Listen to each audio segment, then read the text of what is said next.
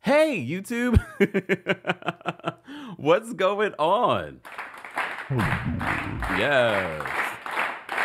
Hey, y'all. Happy Tuesday. All right. Enough of that. Happy Tuesday, guys. This is our Tuesday takeover where we cover a variety of pop culture news, reality TV, and reality TV news. I was just live a little early on Twitter and Twitch, just giving them a little preview.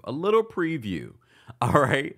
So for those that may have missed it, but if you follow me on Twitter or Twitch, then you already saw that we were alive earlier, only a few minutes earlier, before we came here on YouTube and Facebook.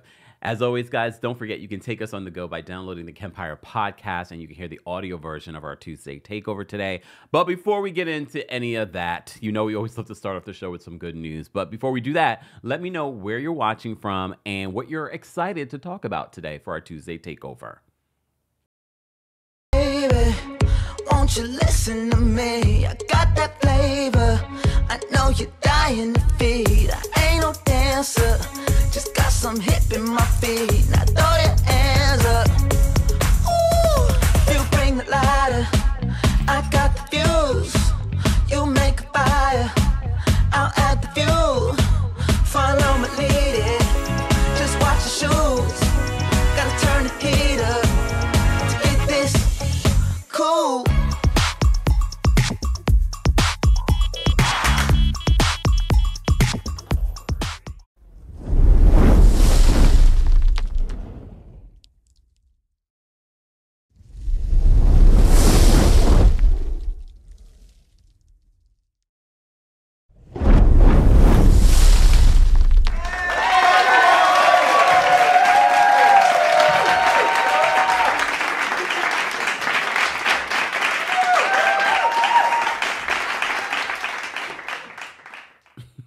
Welcome back to the Kempire channel, your number one source for pop culture news and music, entertainment, reality TV, and so much more. I can't believe it's already Tuesday again. I feel like we just had Tuesday Takeover and we were covering so much. Tuesday Takeover, look, just when I think, oh, what are we going to talk about today? And then I'm like, I have too many stories to talk about, so we won't be able to get into every single story. Hopefully, we'll be able to do separate stories on them this week, if not today. All right. Shout out to everyone in the live chat. Shout out to our new members. And so we had quite a few new members that became members today. So thank you to our members. If you'd like to become a member of the channel, head on over to teamkempire.com/join. And as you can see, scrolling across my screen, but for those that are listening to this on the Kempire podcast, we are going to be in Boston. We're going to be in Nashville. We're going to be in Atlanta. We're coming to Seattle. Those tickets are available now. And yes, more cities will be announced. Stay tuned. Stay tuned for that, all right? More information on the Kempire After Dark live show is available in the description. All right, shout out to our King's Guards that are always here ahead of me and starting the conversation in the live chat. So shout out to them. Be sure to say hello to our King's Guards. And just good morning, good afternoon, depending on where you're watching from. Good evening, depending on where you're watching from. You know, we love to start our Tuesday takeover with some good news. So I love hearing your good news. Replay crew, let us know what your good news is for today or the week, all right? Some good news that I wanted. First of all, again, happy Ramadan for those that celebrate. All right. Happy St. Patrick's Day for those that celebrated that. Okay. We have Easter coming up in just a couple of weeks. So happy Easter, early Easter. We also had the Image Award. We had a couple of different award shows. We had the GLAAD Awards, and then we had the NAACP Image Awards that happened, and everyone looked amazing at the Image Awards. Did you guys see the folks at the Image Awards? Everyone looked really great. Shout out to People Magazine because they were showing us a little bit some of the best dressed at the Image Awards. Look, I don't know if I take the Image Awards 100%. You know, I don't know their system. I believe it's a lot of voting and things like that, but you know, these award shows nowadays, it's not really about, you know, it's not really about the quality of the work. You know what I mean? And I don't know. I didn't watch the 55th NAACP or Image Awards chapter and verse, but I loved the fashions. Look at Taraji P. Henson. Our girl Kerry Washington looked really, really great. She usually does. I actually have to say, I haven't been loving Usher's fashion lately, but I like this because to me, this isn't your typical tux. that you wear to the, any red carpet. I have to say, I enjoy it. It's like a throwback to the 70s. All right. Thank you. D Pegram says, we need your podcast nominated next year for the NAACP. Well, I saw a lot of, never mind.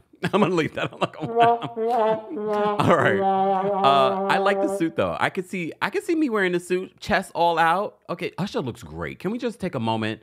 I know last week we were slamming Usher for being in Bali, hanging out with Russell Simmons. Exactly. Mary Jane's baby says, Usher is giving old school Marvin Gaye fashion. Yeah, that's what I'm getting. I have to say, he looks great, though. Like, skin is skinning, hairline is hairlining.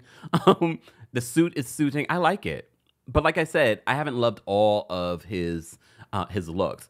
Usher, as you can see from People Magazine's report, winner of both the Outstanding Male Artist and Entertainer of the Year categories, as well as the President's Award, posed in a black satin Laquan Smith suit. I didn't know Laquan Smith did menswear.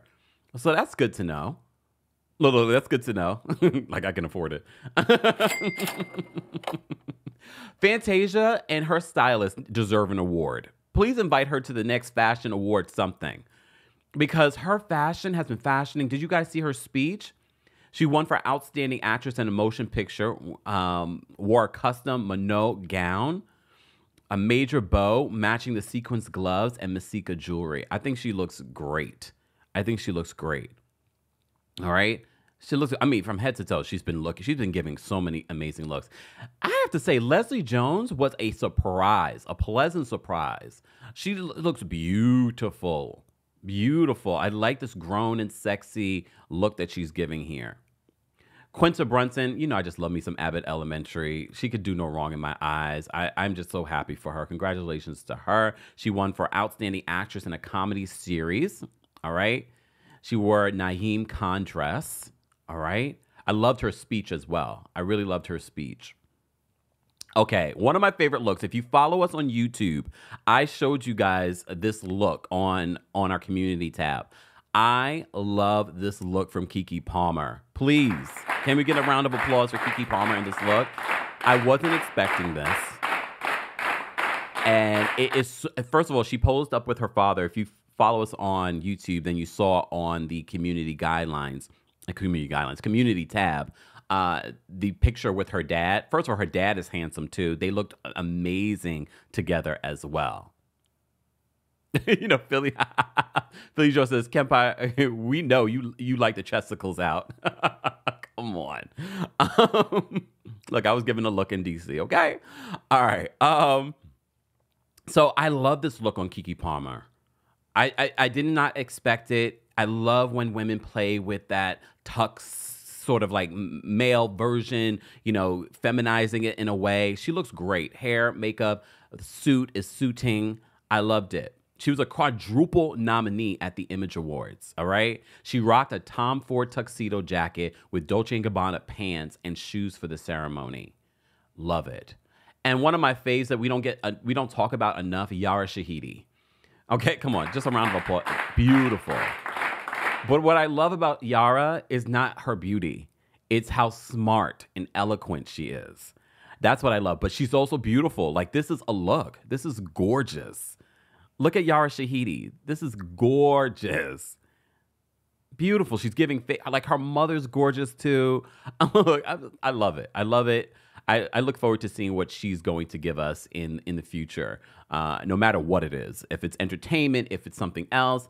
You also know I post this picture on our community tab as well.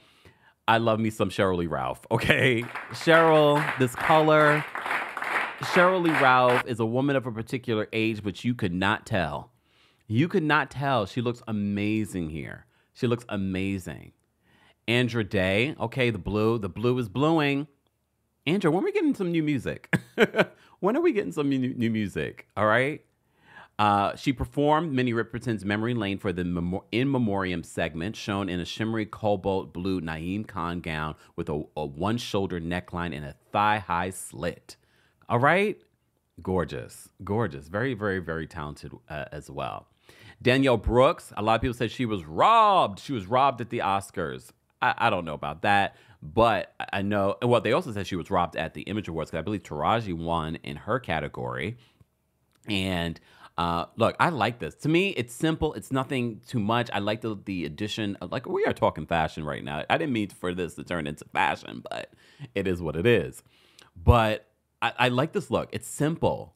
You know what I mean? This is what Dorit was trying to go with for the reunion. You see the little curl in the hair, but it works here for our girl, Danielle Brooks.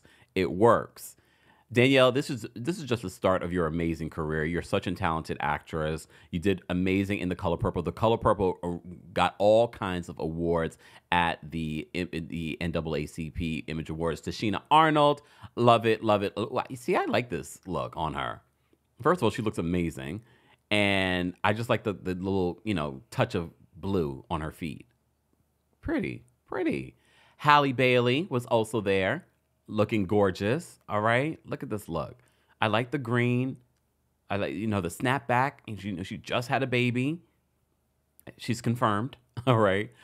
Ava DuVernay, speaking of very talented people, she looks great, but I mean, her talent for me is even bigger than her being on the red carpet. Like, she's amazingly talented. Misty Copeland's giving us a look again, very much. Look, giving us what Dorit tried to give us. What Dorit tried to give us with the hair. Our girls, Misty and Danielle Brooks, are achieving that. They are achieving that, and I like just the masculine, feminine that she's giving in this look. I love that. I love it. All right. And that's, I mean, I had more photos that I wanted to show you guys. I don't know if I have them on here the way that I wanted them. I think I do. Hold on, y'all. It's a live show. Look, it's a live show. And congratulations. First of all, congratulations to everyone that won at the NAACP Awards. Congratulations to everyone that won an award, okay? And look, and shout out to all the people that attended. Because, they say so many times that a lot of the big name black celebrities don't attend these award shows. And look, they had Oprah Winfrey there. Oprah was in the house. All right. Oprah was also at the GLAAD Awards as well. All right. I really liked Fantasia's look. I really, really, really liked her look. Gorgeous. Gorgeous. Her stylist has not been missing at all. At all. Who else? Let me see. Do I want to highlight? No, we already saw these photos. Okay.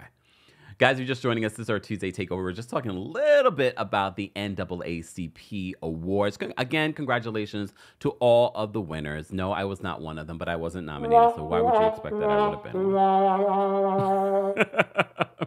It's all right. Adrian, thank you so much for the super chat. Adrian says, Usher can pull off different look. I mean, he can. And not everyone can. Not everyone can, but I really liked his look at the NAACP Image Awards. To me, of all the gender-bending looks that he's been trying to do in the last year, that probably was like one of my favorites. But he really can get away with a lot. He really can get away with a lot. Not a lot of people can wear. Like, I don't think I can wear just any old thing either. Like, there's certain things that just look better on certain people. All right. Anyways, again, congratulations to all of the winners. Let's get into some reality TV talk before we get into the mess. Okay. Let's start off with 90 Day The Single Life. So we are finally at 90 Day The Single Life Tell All. Okay. 90 Day The Single Life. DB says woo woo. You woo woo woo woo. I love it when we do the Kempire After Dark and you guys woo woo woo to me. DB's like, whoa, whoa, whoa, Kempire, you weren't nominated. It's all right. Maybe next year, okay? Mark our words, next year, and then we'll be talking about me on the red carpet. Okay. And maybe I'll wear what Usher wore last year, or this year. I'll wear it next year. Think I can pull it off? Maybe. All right. What was I saying? Okay. Here we go. The Single Life, 90 Day The Single Life. Okay, honestly, I don't want to talk about every single nitty gritty detail of the tell-all. I just want to talk about the things that stood out to me. Chantel and her mom, they are like spitting images. What happened to Karen, Chantel's mom? Did she go to the Instagram model makeover situation? Like, why is she... she doesn't look bad, don't get me wrong. I just was not ready for Miss Karen to look like that. And you see how much Chantel and Karen look alike. Yes, that's her daughter, but I didn't see it as bright as day as now I see it. But I was like, what is she wearing? But Karen's going to be Karen. She's going to be kooky. Chantel has turned into her mom too. Like, her kookiness has just gotten worse. All right. So they briefly are talking to Chantel. We'll probably talk more about Chantel next week. But apparently Debbie had a big problem with Chantel mentioning that she had no underwear on during the season. Did you guys think that was a big deal? I don't think that it was a big deal. But I feel as if you already know how I feel about Chantel and her story. Okay, because I just feel like they focus on the wrong thing. Like, I don't want to talk about Chantel trying to get into another serious relationship when you literally just got a divorce, from being in a very serious relationship, from being in your early 20s, getting into a serious relationship. So I felt like this single life, and again, it's a metaphor for what I think the show should represent. It's not just single people aren't just trying to date. Single people aren't so desperate to be in a relationship. And I feel like Chantel could have represented for women, especially Black women, on this show as someone, yeah, I got a divorce, but right now I just want to have fun. And I wish that's what they would have done. But I can wish all I want. These 90-day producers, they don't know what they're doing, because you saw what Happily Ever After looks like, right? We have literally like half the cast from 90 Day Fiancé, the season that we just wrapped, on this new season. And I feel like the whole situation of Michael being missing, Michael from Nigeria, him being missing, was a plot that Todd set up for the BS. I feel like they were doing this to help promote Happily Ever After. Anyone else? Did you guys not see that? We reported on this a couple of weeks ago about Michael, Angela's Michael from Nigeria, going missing and then telling police that, I can't be around her. I don't feel safe around her. So apparently he's on Happily Ever After with Angela. I thought there were protests to have Angela removed. All right, we'll get to 90 Day Fiancé Happily Ever After in just a second. I feel like I'm ready to talk about everything there. But the tell-all. First of all, I don't care what anyone says. Tyrae might be a 30-something-year-old virgin, but for me, Tyrae seems to have the most sense of everyone, right? And then they were backstage talking about Tyrae, one day he'll have sex and things like that. And Tyrae, first of all, Tyrae, TMI, he was like, but it works. Speaking of his situation down there, but it works. I don't want to know. I don't need to know that. But I love Tyrae in his confessional. Who's like, he's not going to listen to people that are single currently on the single life. And I was like, you know what, Tyrae? Points have been made. And mind you, we've talked about Tyrae before. And we've said, like, he'll have these moments of clarity. So Tyrae, he might be a little woo-woo-woo.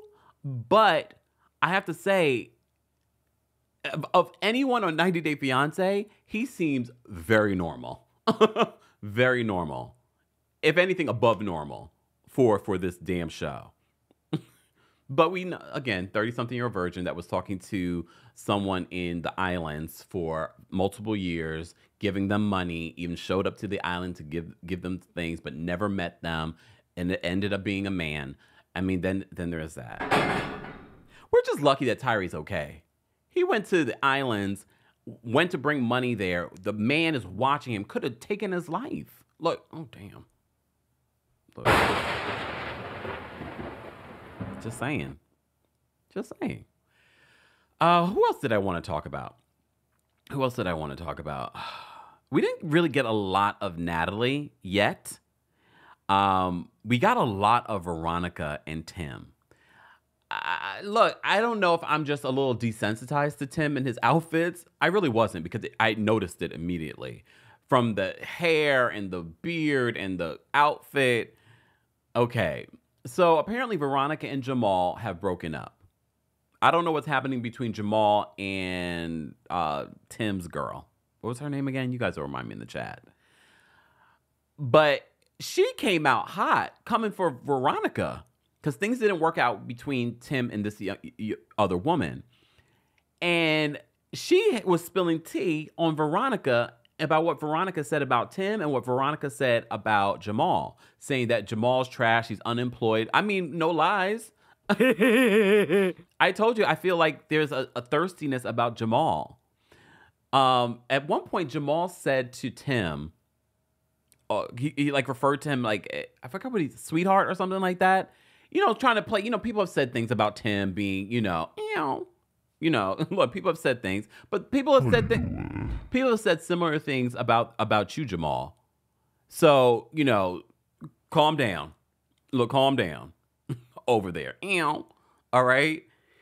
So the minute that he says this towards Tim, Tim is like, oh, what, you want to F me? Wait, Tim, like, where did that...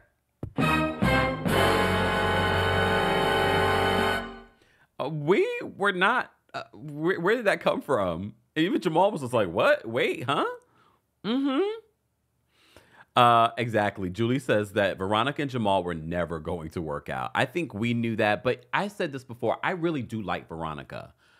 But now that we're seeing more about Veronica, before she was sort of like a side character to Tim's storyline, but now we're getting more of her. I still like her, especially more than any of the people in this quadruple relationship. But I was not expecting this woman, Tim's ex, well, not ex, I guess they dated for a hot second, to come out and say that it's spilled tea on Veronica. And Veronica was surprised too. She's like, why are you saying these things? She's like, I don't even speak like that in regards to referring to them as trash. She's like, I don't even use those words. You know, when someone says that, they definitely said it. She said, you were drunk. You were drunk when you said it, but you said it about Tim and Jamal. Oh, look, oh. Julie, thank you so much for the super chat. Julie says, I wish Debbie would have shut up. Sean's awful as the host.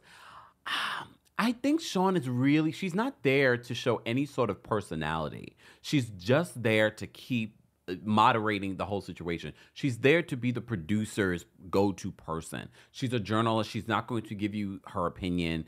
I wish they would allow her to really host, as opposed to just 1 minute we're talking about one conversation, then we're jumping off to the next.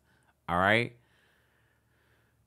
Anyway, and Jasmine says Veronica definitely said those things. I think so. But for me, that was like the only standout moment from the 90 Day The Single Life reunion. All right. Was there anything else that I want to say about the 90 Day Single Life reunion? Not really. I'm trying to think if there was anything else. Oh, Tyra, not Tim. John is still there, not interested, honestly. And then John is on 90 Day Fiancé Happily Ever After. Luckily, he's just a side character there. Luckily. All right. Let's move on, though. Let's talk about 90 Day Fiancé Happily Ever After. Okay, so we have a new season of 90 Day Fiancé Happily Ever After. I did not expect that we would get so many repeats from last season. Yes, we have some people that we haven't seen in a long time. And look, I don't remember everyone's names because literally I just watched this last night. I do see that Michael and Angela will be making an appearance this season. They did not in this episode. Lauren and Alex are going to be coming back this season as well. I actually like them as a couple. I was happy for them. I don't think we needed any sort of update on their story, but I could be wrong. We will watch it together and we will decide. But I always liked them as a couple. I was like, unlike some of the 90 Day Fiancé stories where you're like, this is going to end badly, this ended up pretty nice. They have 3 kids together. They're still married. They're still going strong. It's been several years. So good for them. We did not need Rob and Sophie. Rob and Sophie were like the central focus of 90 Day Fiancé Happily Ever After's new season. They're still together. They moved out of California to Texas, but apparently they're not living together right now. They haven't lived together for a couple of months. I'm watching this and I'm thinking to myself, is this a made-up storyline? Is it a made-up storyline? So we don't know what's happening with Sophie and her new friend. Here's the thing. So Sophie's still mad at Rob for having interactions with these women, like really inappropriate interactions. And I said before, I wouldn't have been surprised if she had broken up with him and did not marry him. But for us to come off of 90 Day Fiance just this past season to dealing with the extension of their just non-interesting storyline, uninteresting storyline, I'm just like, and the majority of this premiere episode was about them. We even get to see her mom again. Her mom's, the sidebar, the mom's like, I barely understand him. I couldn't understand him as well. I thought he was from somewhere else, but apparently he's American. I was like, what is he saying? All right. But back to Rob and Sophie. So they're still not living together as man and wife. I don't get why at this point. You've said I do. You've already dealt with the whole cheating stuff. You look past it. I can't look past Sophie and these bad wigs. And normally we don't even talk about that stuff, but it's so bad. My thing is, I'm surprised that Rob hasn't called her out for catfishing. Because when they were showing photos of Rob and her, they were so highly edited. Her hair looked great. Like everything looked great. Skin looked great. But when you see her in confessionals and you see her in real life, I'm just like, you, Rob, should be mad at her for deceit as well. I'm just saying, at least be your authentic self. But I thought at least by this season that she would have gotten her looks together. But no, it's still bad. Like bad. Like her mama's hair looks better than her hair. But she's wearing wigs. At one point, I guess she's wearing like an extension ponytail. But then like the hair looks all like tattered. Bad. I'm surprised that, Rob is not a prize either when it comes to his personality, but he's not a bad looking guy. And I'm like, you are attracted to her? Oh, okay. Okay. And it looks like he really wants this marriage to work, but they're having their issues. Like, she's annoying to me, but I have to remind myself she's 24 years old. But again, she shouldn't be getting married. Oh, Roro says, bad wigs, and I do not believe she's rich. Did they say that she was rich? I think they said that she lived a privileged life. I mean, privilege doesn't always mean rich, meaning that people took care of her. She didn't have to take care of herself. That doesn't mean that she's lived like this really like luxurious lifestyle. You've seen her mom, right? Okay, so does Party City sells wigs. Does Dollar Tree sell wigs? Oh, thank you. Mama Allie says mattered, referring to the word I just used, equals matted and tattered. Thank you. That must be what my brain was thinking. Thank you, Mama Allie. Speaking of Mama Allie is keeping our Tuesday Takeover timestamps, and once she sends it to me, and if I remember, I will post them as soon as possible. I know last week they were a little late, but Mama Allie had already sent them to me early. So I'm going to try it right after this live. When she sends it to me, I'm going to include it, okay? If not, be patient. Please understand I'm busy, okay? Thank you. Nicole says she's probably a trust fund baby. I don't know what she's spending that money on, but all right. Look, all right, whatever. All right, guys, you're just joining us. This is our Tuesday Takeover. We are talking about 90 Day Fiancé, Happily Ever After. We also got to see... Jasmine and Gina are back. Look, I have to say, I don't blame Jasmine for being a little perturbed that her honeymoon is camping, because I wouldn't want to do camping either. I still don't believe this relationship. I believe this relationship is one of convenience. She's frustrated because she wants to have a bigger house. She wants to move her children from Panama here. They're talking about having kids together. If she ends up pregnant, I would be very shocked. You think that Jasmine, after all that work she's done on her body, that she's going to get pregnant now? I don't believe it. Do you guys believe that she's going to? I already just told you last week I was tired of talking about Jasmine and Gino. I did know that they were going to be a part of Happily Ever After. Speaking of people that we're tired of seeing, Big Ed and Liz are going to be on 90 Day Fiancé. Did they get married? If these two did not get married, 90 Day Fiancé producers, what are you doing? First of all, I already told you, I didn't understand why we were following their relationship when they are both Americans. They're both Americans. Jean, it's okay. Please understand, you guys can have a difference of opinion while being here. Jean says, Kempire, I'm so sorry, but dare I say I like Jasmine and Gino. I can see why some people might like Jasmine and Gino because they're a hot mess express on this show. And I have to say, this episode with them, I didn't mind them as much because she didn't lose it. But we know that that's coming. We know that that's coming. Okay? I don't understand why we're getting Big Ed and Liz. I don't understand why we are getting Angela and Michael. I mean, part of me is kind of interested in Angela and Michael because we followed their story for years. And he has finally made it to the United States. And we saw that story of him escaping from Angela. So I'm a little tiny bit interested. A little bit interested. A small interested. Ashley's back. Ashley the witch is back with her boo. All right. And apparently, he's still keeping her a secret from his children. And her family is upset about that.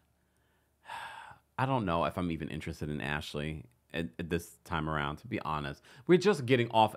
Y'all need to, here's the thing, producers for 90 Day Fiancé. We need a break in between. It would be different if we went into 90 Day Fiancé the other way and it was a completely different cast. But we're going from 90 Day Fiancé with the good majority of your cast into 90 Day Fiancé Happily Ever After. All right? It's a bit much. We were already done with them. What new are they going to show us besides what you're going to produce? This is why, for those that want me to host the 90 Day Tell-All, they're not going to make me do it because I'm going to be breaking the fourth wall. What the hell is wrong with y'all? Lies! The lie! They need a puppet. They need someone that I'm sorry, Sean, but it's true. That's what you do. You're like, okay, let's move on to the next story. Like, you don't dig deep. Not dig deep. All right. Jean says, Ashley said, you hide them kids, I'll hide this debt. Because we find out next week she has like $100K in debt. First of all, Ashley, that better be some school debt. That better be some school debt. I will understand if it's school debt, okay? But if it's like credit card debt, Ashley, what crystals are you buying? Because you know she's into that stuff. Tyra, thank you so much for being a member of the channel for 2 years. Tyra says, Kempire, sending you blessings and love. And I will take it. Look, because people send you all kinds of other stuff. I will take it, Tyra. And thank you so much for being a member for so long. We appreciate your support. All right. What else did I want to say about 90 Day Fiancé Happily Ever After? Was there anything else? I mean, we still have a lot more to unpack. We saw a lot of Jasmine and Gino, a lot of Sophie and Rob. And we saw a lot of Ashley. We still have more of Angela and Michael. We have Lauren and Alex. We have quite a few different people. Oh, no, I forgot. Mahmoud. Mahmoud finally made it to the States. He moved from Egypt. I never liked their story. I still don't like their story. I thought that they would have broken up. I am honestly shocked that these two are still together. She's still saying, you know, she wanted him to move there to live a different life. She wants to be able to show public displays of affection. But he's still, just because he has left his country doesn't mean he's left his principles behind. So I'm sure that will be a major part of the storyline. The way she dresses, the way she acts in public with him. I'll wait and see. I can't believe that they're still married. Can y'all be? I'm surprised. I thought they would have gotten a divorce. I thought they really would have gotten a divorce. All right. I say all that to say, I'm not going to say anymore.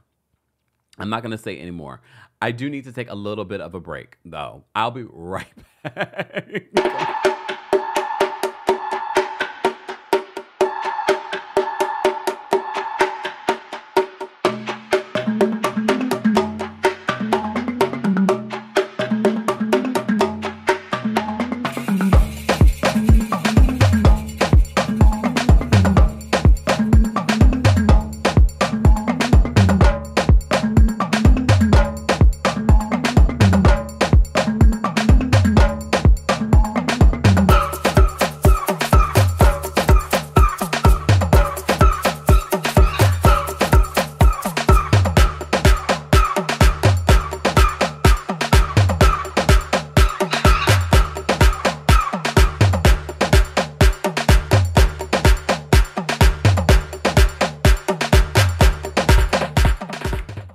Yeah. Not time traveling to the bathroom. Julie says that Mahmoud is ridiculous about finding a mosque in LA. We will see. We will see how their relationship plays out during the season. I am still shook that they're even together. That they're even together. Oh, someone told me that the RHOP looks are out. So let me at least pull those up while we are live, y'all. So let me just pull those up. And for those that haven't already, be sure to like the video if you're watching on YouTube. All right, we got our looks. We've got our looks. Oh, and it's a black theme. Okay. I'm already looking at these and I'm like, All right, let me see if I can actually pull up the looks for you guys. Ah, these are too small. Let me see if I can. All right, Giselle. Okay, look, okay. All right, let me see if I can pull up these looks for you guys. Okay, Karen. Look, triple 20 over here. Karen looks great, y'all. Look, I mean, especially with okay, let me see if I can pull up these looks for you guys so that you can see them as well. All right, give me 1 second and see if I can pull up these looks. Let me see if I can pull up these looks for you. Okay, let me see. All right, let's do that. Okay, and because that would be a perfect segue from talking about 90 Day Fiancé, which was lackluster. Where did everything go? I'm like losing everything, y'all. Hold on. Let me move this over. Oh, goodness. Let's do that. Okay. All right.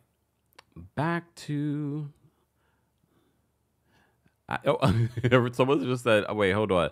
Mama Allie says, it's the season's funeral. Well, that makes sense then. When you think about it, that makes perfect sense. That makes perfect sense if that's the theme, a funeral. Yeah, because why black? Where did they go to? Why are we doing black? That's interesting. That is definitely interesting. Why black? All right, because I can't pull up the individual pictures just yet, y'all, because we are literally live. But I'm going to pull up at least the group shots that we have. All right, so let's talk a little bit about the reunion look. So this is the RHOP reunion looks. Of course, when I will do a separate video probably talking about these reunion looks, because, I like to look at the different people behind each look. All right, let me see if let me zoom this in for us, guys. Let me zoom this in for us. Let me make sure I have everything open. All right, so that way we can so you guys can see it a little bit. We'll start with the top, ladies, okay? We'll start, and when I say top, meaning literally the top, okay? All right, so Ashley. All right, Ashley is giving us body. One thing, definitely body. This really is giving funeral. All of the black. I don't know if I love that. I don't love that at all. I don't know how I feel about this look.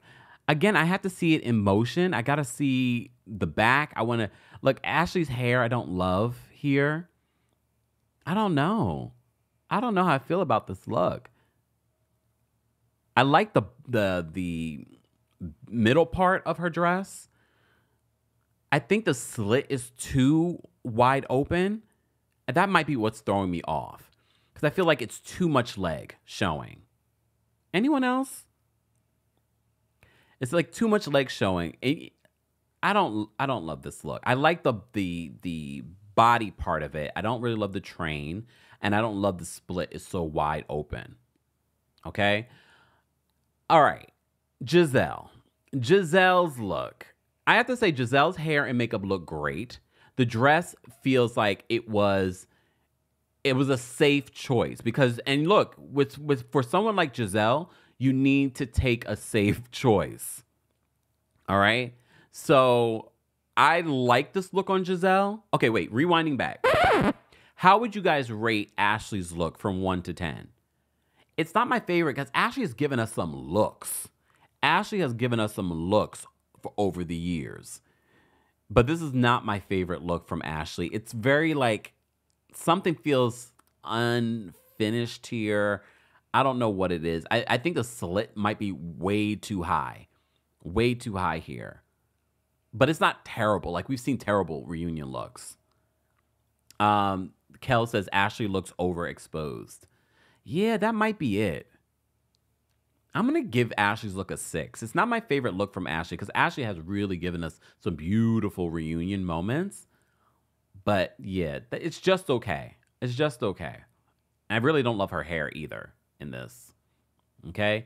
Giselle, I think Giselle probably looks the best that we've seen her look in a long time. In a long time.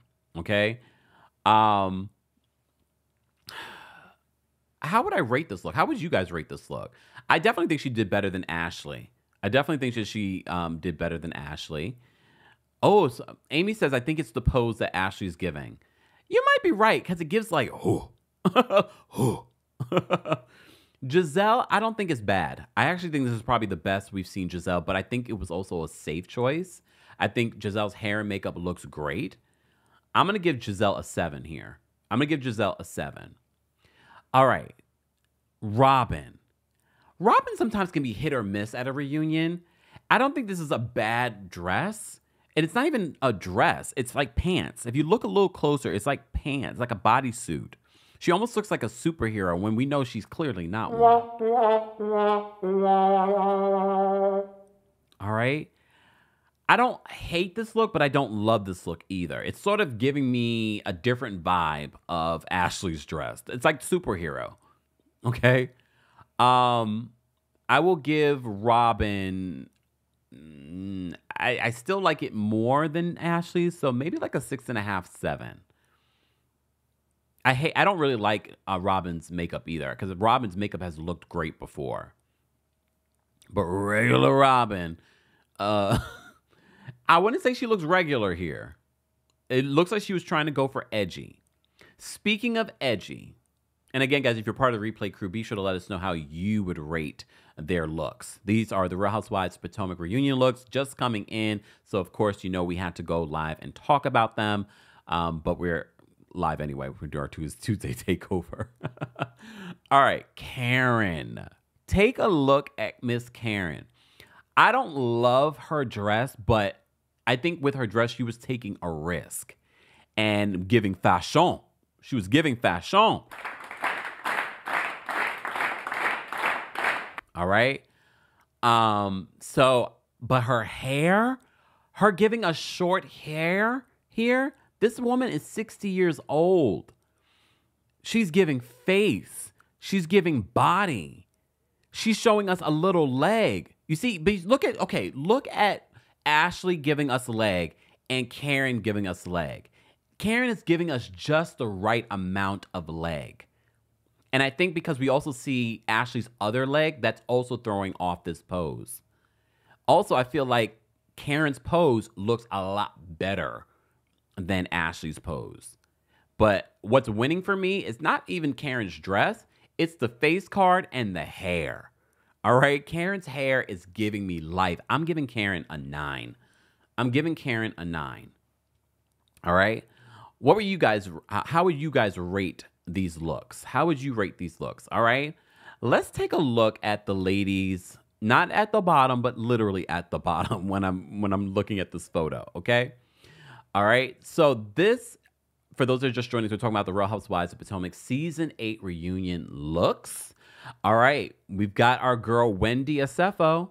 Someone said that maybe the reason why they're wearing all black is in honor of Giselle's father. You know, he passed during the season.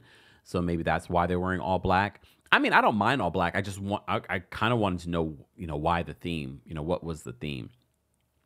All right. So Dr. Wendy Asefo, I mean, to me, this is giving very classic, very I love the fact that there's a theme because, we talk about other housewife cities that don't give us a theme. I like this. I like the gloves. I like the little spot of color. I don't know if I love the necklace. I kind of want to see her without the necklace and see what that would give, or maybe a smaller necklace. I want to see that. I don't love that. I think the necklace is throwing me off. I think if we had like maybe a smaller necklace, it would be pretty. I don't love her hair here. But again, we're only seeing one angle. It might look better from the side, her hair. I don't love her hair here. I like the dress. I think hair and makeup. I think makeup looks great. Hair, I don't love in this picture. I'll just want to point out in this picture. All right? But I think she's giving very classy. look, very classy. And I like it. I think this is definitely, she took a risk. And that's where I feel like Giselle did not take a risk with her look. And I appreciate her not taking a risk because, if she did take a risk, y'all would have been like, here she go again. All right, Jean says that Wendy's giving rich. Yeah, I mean, I like it. I really do like it. Simone says Wendy 8. I'm going to give Wendy an 8 as well. Did I give Karen a rating? I gave her a 9. Yes, I gave Karen a 9. I will say this. I like what I'm seeing on Candace. Candace is proving me wrong in regards to what I said about Ashley. I thought maybe because Ashley was showing the other leg that it was kind of throwing me off. No, maybe it's just the cut. Maybe it's the pose that Ashley was giving. But I like Candace's look here. I like her hair and makeup. I like the dress. It's sexy. She can pull it off. I even like the pose with the microphone. Is she performing at the reunion? I wonder. I like it. I like this look. I think she took a little bit of a risk, not a major risk. It's giving very lingerie. She has a very petite, figure. I like this look on Candace. I'm going to give Candace an 8.5, I think. An 8 or 8.5. How would you guys rate Candace's look? I like her look. I like it. I think she looks pretty. All right. Let's talk about Mia be lying. Let's talk about Mia. All right. So Mia's look for this reunion. I don't mind it because, again, she's someone that's taking a risk. To me, her dress looks like a piece of art, and I can appreciate that. She's showing a lot of skin. She's in her new, single era. All right. She's in her new single era. I don't love her makeup, but I think her makeup is kind of going with the theme of the dress. The dress, to me, looks like a long piece of hair tied around over and over again. It's actually really cool looking. I want to see it in motion. And I always say this about the reunion looks. Sometimes we see it and then we're like, I don't know about this. I don't know about this look. I don't know if this is working. You know what I mean? But I think this looks like a piece of art. I'm going to give Mia's a look an 8.5, maybe even. The only reason why I'm not going to give Mia as high as Karen, even though I feel like Karen too was trying to take a risk and do something artistic. Again, I want to see these in motion because I think that will make a big difference on the look in my rating. All right? But I kind of like Mia's look. And I like the fact she pulled her hair back. I like the fact she did not put on a necklace. It kind of makes me wonder what Dr. Wendy Acefo's look would have been like without the necklace. But again, I want to see Dr. Wendy's outfit in person, not in person, but like in motion. All right? So I'm going to give Mia Be Lion. I'm going to give her an 8.5. I'm inching towards a 9. And when I review this for TikTok, I might give her a 9 because I'm going to probably see better pictures of these looks. All right. And last and definitely not least, well, some of y'all might, Guys, if you're just joining us, we are talking about the Real Housewives of Potomac reunion looks for season 8. They were just released, so it wasn't a part of our docket for Tuesday Takeover, but we're adding it. We're adding it to the docket. Shout out to those of you that let me know that it was available. So I wanted to talk a little bit about it. All right. And shout out to our friends over on Twitter. Love Andy C. This is where we're getting it from, because you know what we do here. We always cite our sources. Cite our sources. All right. Back to the reunion looks. Nneka. So this is Nneka's look. Look. I don't hate it. I don't not love it either. What does that even mean? She was giving us a risk. She was taking a risk. Again, when we talk about art, I feel like she was trying to give us an almost artsy moment. I do like her hair. I'm glad she did not wear a necklace. I'm glad she didn't, because I feel like that would have ruined this look. Her makeup looks good, and that's one of the biggest criticisms a lot of people have had about Nneka, is sometimes her makeup is not on point. I remember she was on Watch What Happens Live, and Watch What Happens Live, and her makeup looked a lot better there. This last episode, or last week's episode, her makeup wasn't looking great. I think her makeup looks very subtle here. I like the hair. I think the dress is nice. I don't think the dress is terrible. And I appreciate her taking a risk. And this being her first season, not bad. I'm going to give this a 7.5. I think this is not a bad look. Good job, Nneka. Look. Foxy says, but the hair is boring. Oh, damn. Look, oh, damn. How would you guys rate it, though? How would you rate the reunion looks for the Real Housewives of Potomac? Let me know in the live chat, and let me know in the Replay Crew comment section. So be sure to let us know, all right? Did I have any more thoughts on these reunion looks before I'm done with them? Did I have a favorite? Okay, I'll pick a favorite from the bottom half, and then I'll pick a favorite from the top half, okay? So from the bottom half, my favorite look, I'm honestly, this is tough, because I like them for different reasons. So I like Wendy's because Wendy's is classic, but I like Mia's look because she took a risk. And I like that it's almost artsy, almost looks like hair wrapped around itself. So that I like them for different reasons. And I even like Candace's look. But Candace's look for me, it just seems like she didn't really take a risk. So I'm going to go with Mia because Mia's taking a risk. All right? I'm going to go with Mia because I feel like Mia is taking a risk in the photo. In the look, period. All right. Who for you on the bottom half is your favorite? All right. Let me take a look at the top half. Of the Real Housewives of Potomac reunion looks. Let's see. All right. Of the top half is definitely not Ashley. Sorry, Ashley. It's definitely not Ashley. Rain of April says, Kemp, you are so nice. Oh. Look. All right, I'm sorry. Hands down for me, the top half. And honestly, I don't hate Karen's dress. I don't love it either. I appreciate it. For me, it's giving Tina Turner Thunderdome. That's what it's giving me. Avant-garde. Tina Turner Thunderdome. That's what it's giving me. For me, in this top half, and probably for the entire group, it's Karen. Because Karen, just that hair, that makeup, that pose, even the dress I'm loving because of the look. And now that I can think of the Thunderdome, maybe this was her ode to Tina Turner. May she rest in peace. Karen. Yes. Barry says, Mad Max. Come on. Yes.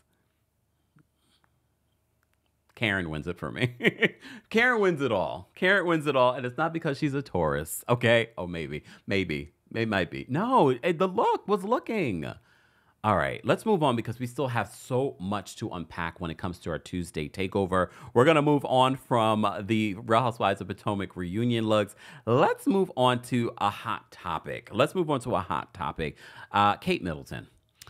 Guys, last week we talked about Kate Middleton and the Photoshop photo. Okay, we talked about this Photoshop photo, and we still were not able to make out where she stole the photo from. Well, not stole the photo from. Where exactly this photo may have come from. Remember, I said people were speculating that it was from her Vogue cover. I said the O Magazine cover. But Kate, if people have been speculating that she's missing in action, first of all, some people felt like Kate got a BBL and that's why she's been hiding. Some people have speculated that she might be dead. Oh. I haven't fallen, look, in my line of work, speculation is a lot. But I don't know if I believe anything. I just feel like the royal family is just so old school and they're not handling the PR situation of it all.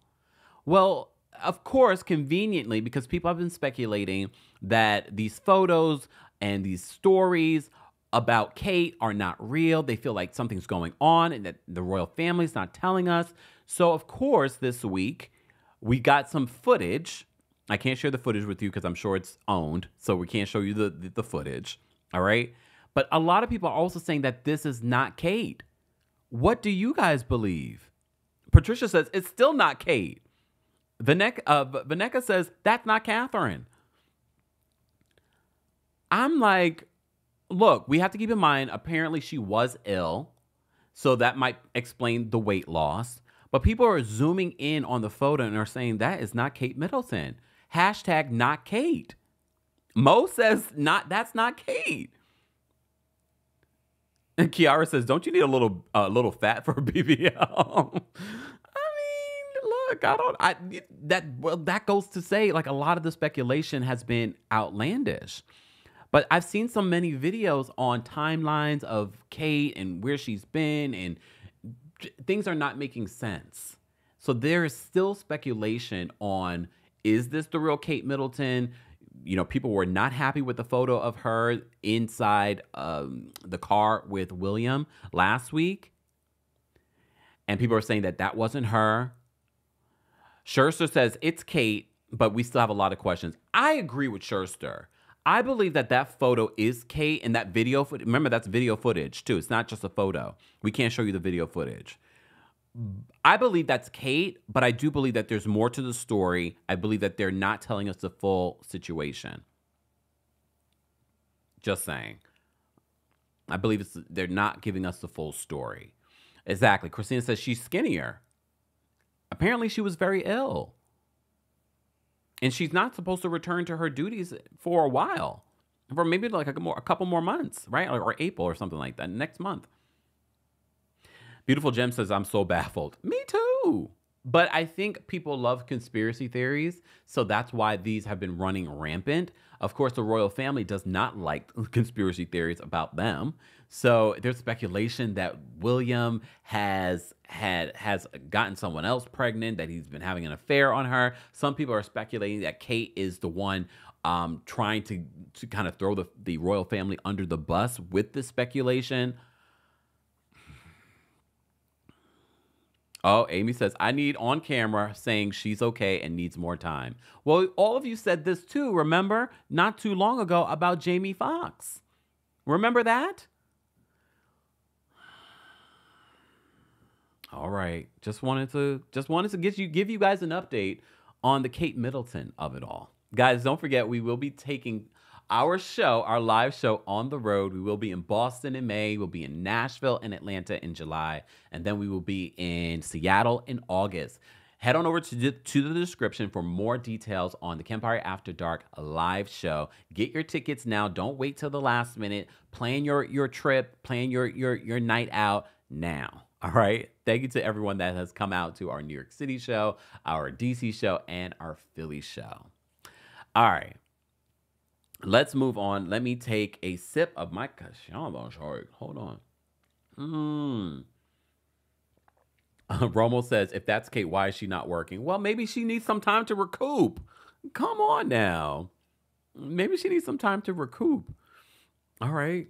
Be a little bit more sensitive, y'all. Be a little bit more sensitive. All right. Speaking of some pop culture news, OPRAH So Oprah is back in the headlines. So Oprah has this special that's coming out on ABC. All right. Oprah has this special coming out on ABC. And this is what US Today is writing in regards to this special. They wrote this. Hold on. Let me take this down so you guys can see me. Okay. So they say this: Oprah has some choice words for those who critiqued her weight for decades. She says, I have to say that I took on the shame that the world gave me. For 25 years, making fun of my weight was a national sport, Oprah said on an Oprah special, Shame, Blame, and the Weight Loss Revolution, which aired Monday night on ABC.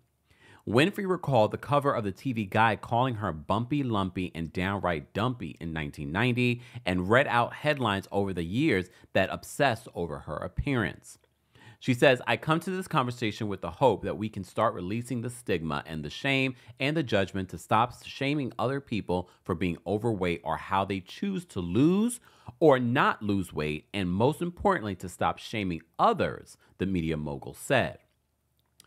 Oprah added, in an effort to combat all the shame, I starved myself for nearly 5 months and then wheeled out that wagon of fat. Y'all remember. Sidebar. Another thing, Jalen Green, Drea Michelle's baby's father and boyfriend. Another thing that he be like, what? I never saw this, unless he saw it in a meme. Another thing, last week you guys had so much fun in the Tuesday Takeover comment section, pointing out all the things that Jalen Green, based off his 2002 birth date, that he would not know about. Okay? So this is a moment in time on the Oprah Winfrey show that he would not remember. She said, I starved myself for nearly 5 months and then wheeled out that wagon of fat that the internet will never let me forget. And after losing 67 pounds on a liquid diet the next day, y'all, the very next day, I started to gain it back. So Oprah, in the Monday night special, Winfrey spoke with medical experts and guests who have taken weight loss medications and experienced drastic physical and mental changes, mostly positive, though some negative. Winfrey, who in December admitted to using weight loss medication, empathized with the guests who shared why they turned to prescription medications, which we're not going to name here, all right, because there are multiple outside of the OZ. Okay, that's what we're going to refer to it as. She continues, she says, this is what I got for the first time after I took the medication. All these years, I thought all the people who never had to diet were just using their willpower, and they were, for some reason, stronger than me. She says, and now I realize y'all weren't even thinking about the food. It's not that you had the willpower, you weren't obsessing about it. Again, starting with your mind. She says, in taking the weight loss medication, the former talk show host revealed, I'm not constantly thinking about what the next meal is going to be. She uses it in combination with hiking 3 to 5 miles a day. So that's important for her to note, that she's hiking 3 to 5 miles a day. So she is being active. All right. And they do say, Dr. Jackie just said this on the Married to Medicine reunion, that people don't realize you also have to change your lifestyle. You also have to change your lifestyle along with this. Okay. She says, oh, I just lost my article. Please hold. There we go. Winfrey got choked up as she spoke with a woman who participated in the State of the Weight panel last year and whose relationship with food completely changed after starting a weight loss medication. There is now a sense of hope and you no longer blame yourself, she said. When I tell you how many times I have blamed myself because you think I'm smart enough to figure this out, and then to hear all along it's you fighting your brain. And when you think about Oprah, who has billions of dollars, the fact that she still has a struggle with this says a lot. That it's a serious struggle. It's a real struggle for people. Winfrey signed off acknowledging medication might not be for everyone. She says, for people who feel happy and healthy and celebrating life in a bigger body and don't want the medications, I say bless you. And for all the people who believe diet and exercise is the best and only way to lose excess weight, bless you too if that works for you. And for all the people who think that this could be relief and support and freedom that you've been looking for your whole life, bless you, because there are spaces for all points of view. And I feel like that is the theme of our channel.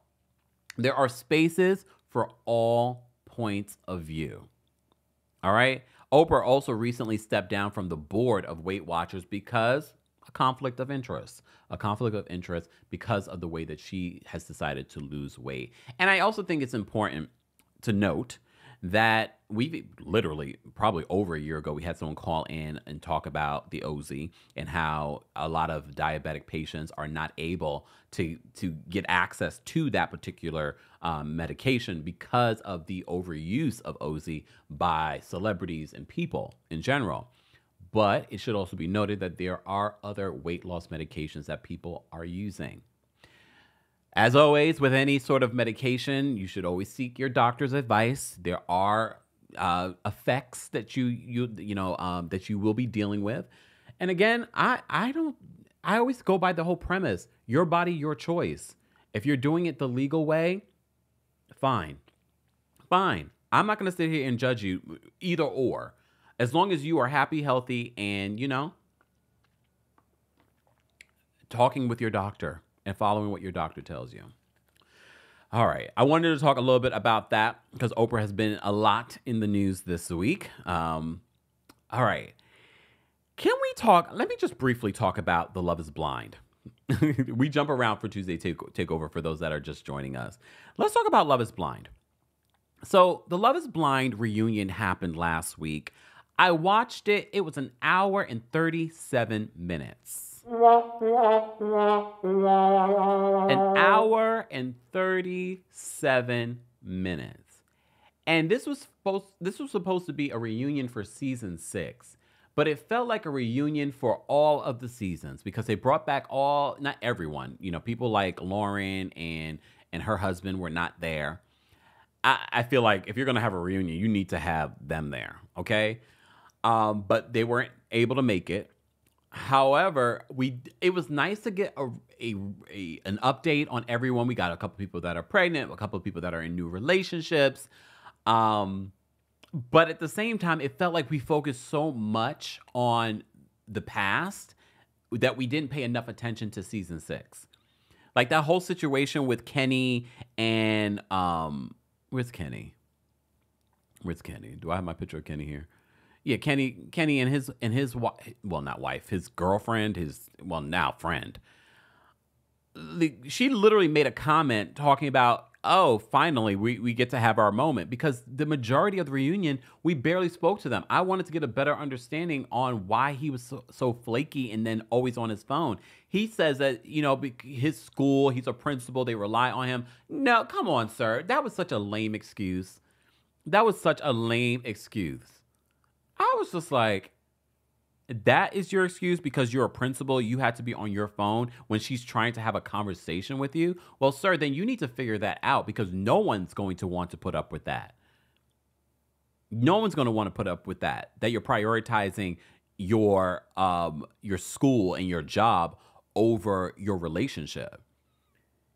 I feel like he shut down completely in that relationship. And the fact that she's been able to look past it and still be his friend, I wouldn't even want to be his friend, to be honest with you. To be honest. But we got like a hot second of them. Honestly, the villains were Jeremy and Sarah Ann. They were the villains. Because now they're back together, apparently, according to Megan Fox. Chelsea. All right. According to her, they've broken up multiple times. Laura wasn't there, but she zoomed in. And she got them together real quick. And I love the friendship between Laura and Jess. Because she was there to ride for her friend. And apparently, it looks like the cast all get along outside of Jeremy and Sarah Ann. Jeremy and Sarah Ann are now together and living together. Okay. Jeremy threw Jimmy under the bus, basically wanting to look like a good guy, and he's just like he was okay with Jimmy taking the heat, and Jimmy was just like, wow, not him catching strays during one of the throwback conversations that Laura had with Sarah Ann. And Jimmy also pointed out that Jeremy, I guess in the pods, made a, or not even maybe in the pods, but made a comment to Jimmy in a very similar manner. So you definitely said it. And then you made an apology to Jimmy saying, if I said that, he's like, I don't remember saying that. If I said that, I'm sorry. Sir, that was such a housewives apology. If I said that, if I made you feel that way, sir. Jeremy is trash. Jeremy is trash. Sarah Ann, you are trash. You guys are good for each other. All right? Y'all are good for each other. Point blank, period. And none of the cast seem to like them. None of the cast seem to like them. Oh my goodness. Do I have a picture of Trevor? Let me see if I can find it. Hold on. That's well, congratulations to Johnny and Amy. They also did not get enough light during this reunion. They got a little bit more than Kenny and his girl. But Trevor, I did not see this Trevor situation because I haven't been following all the tea online in regards to, you know, people and their stories. But apparently Trevor had a whole girlfriend going into the situation, told the girlfriend that he was going into the situation. He could not even answer for himself. Nick Lachey is trying to get him together. It's like, you know, people are signing up for this because they really want to find the love of their lives, and you literally are not. Chelsea could have easily chosen you, and then what would have happened? He had no words. He's like, can I leave? Sir! I did not expect that from Trevor. This is why people have trust issues. This is why people end up on shows like this. They have trust issues because there are people like Trevor having full-on relationships and coming on to Love is Blind. I don't get it. And I don't get it. I did not expect that moment from the reunion with Trevor. He's like, can I leave? Sir. Nick was like, I know you asked to leave. You can leave now. Because he had no answers. He really had no answers or a real legitimate excuse. And then try to make it seem like, well, if Chelsea had chosen me, we would have been good. No, you literally get out of this experience and you're texting the woman that you were texting before you got into the experience. And then you're referring to that relationship as toxic, but that's the first person that you text. Jasmine says, too many sneaky links on reality television. Danny says he couldn't handle the pressure. Foxy says, I thought he was... Me too! We all thought he was a good man. Shay says, Kempire, they were dragging Trevor, saying that he walked off the stage when he couldn't take the heat, looking like a Wreck-It Ralph. I mean, look, he did. He did. I am shocked that Trevor actually showed up to this reunion. What was he thinking? That, to me, is the example of when we talk about narcissistic behavior. The fact that he decided he had no legitimate excuse, and he knew that this information was out there. He knew that they were going to talk about it during the reunion, and he still showed up to the reunion. If you're dating Trevor, run.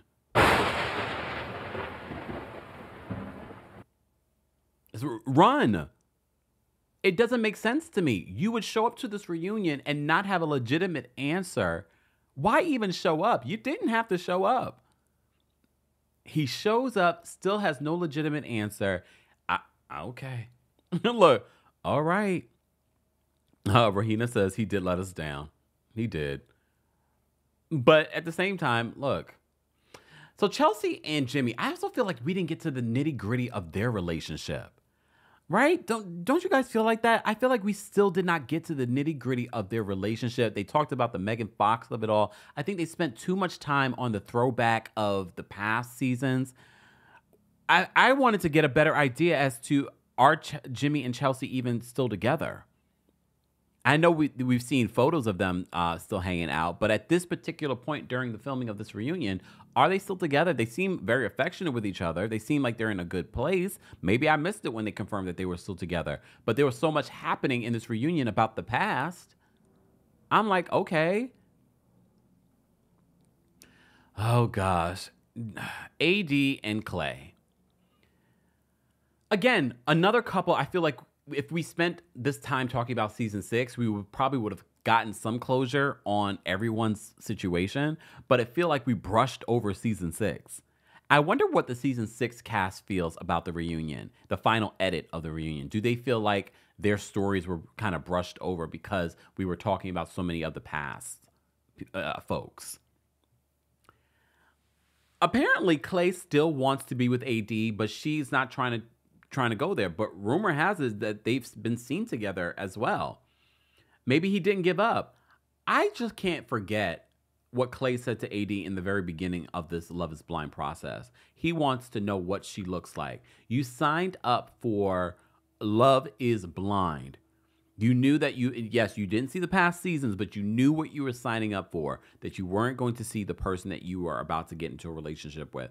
I won't ever forget that. And to me, and to anyone that watching this, that is a red flag. When people show you who they are the first time, believe them.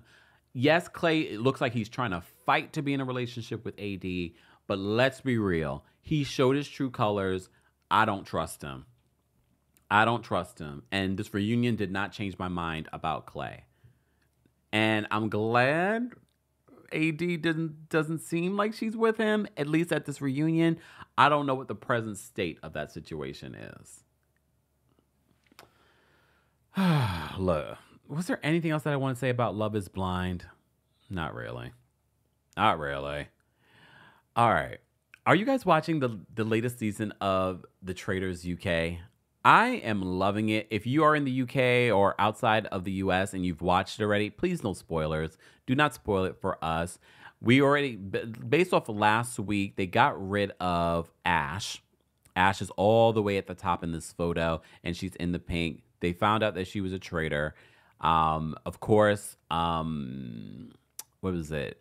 Paul and Harry voted against her, and she was completely shocked. You know, traitors, they trait on you.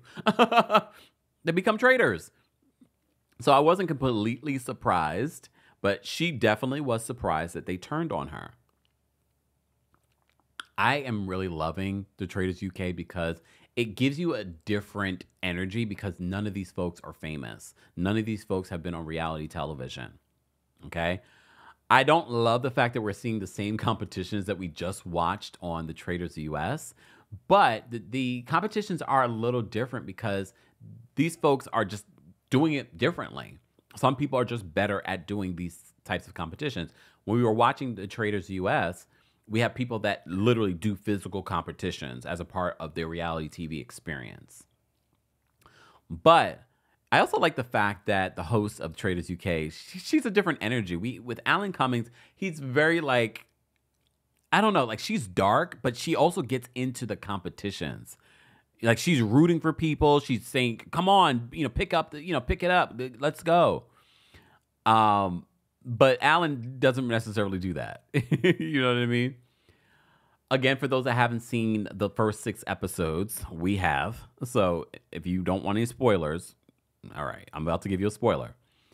So not only was Ash, banished from the castle, we had Anthony banished, and we found out that Anthony's all the way in the back. He's the black guy all the way in the back.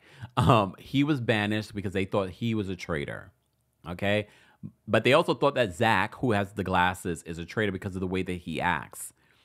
And some people say either Zach is a terrible traitor or he is just a terrible faithful as well. He's just a terrible faithful. Okay?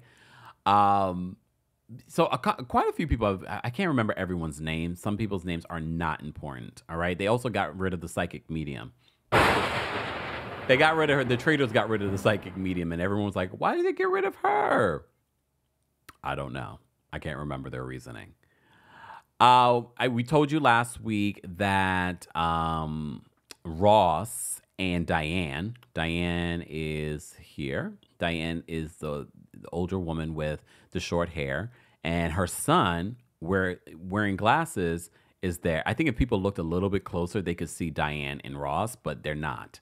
They're not. But they think that Diane and Paul are actually related. Paul is so sinister, but Paul made a terrible move in episode 6. He made a terrible move in episode 6 because he basically told on himself to Jazz. Jazz, do I have a separate photo of Jazz? I don't think so. I will get one for next week. But Jazz is the one on the right in the, I think that's a leather jacket, like a white jacket. He's in a white jacket. Okay. He is brilliant. This is what I love, because as you watch the game continue, you start to see how people play the game. And Paul knows that Jazz is onto him, so he pulls him to the side after their last round table. And it's just like, I want us to get on the right page. Paul, that was your worst move, because you made it very obvious that you're guilty of something. And Jazz put 2 and 2 together because he found out that Harry told Paul information that Jazz had shared. So he's just like, why did Harry reveal that information? So Jazz may have just figured out 2 traitors. We also get to learn a little bit more about his own personal story. He says that his father is a very accomplished man, a very powerful man. He always aspired to be like his father, only to find out that his father had a separate family.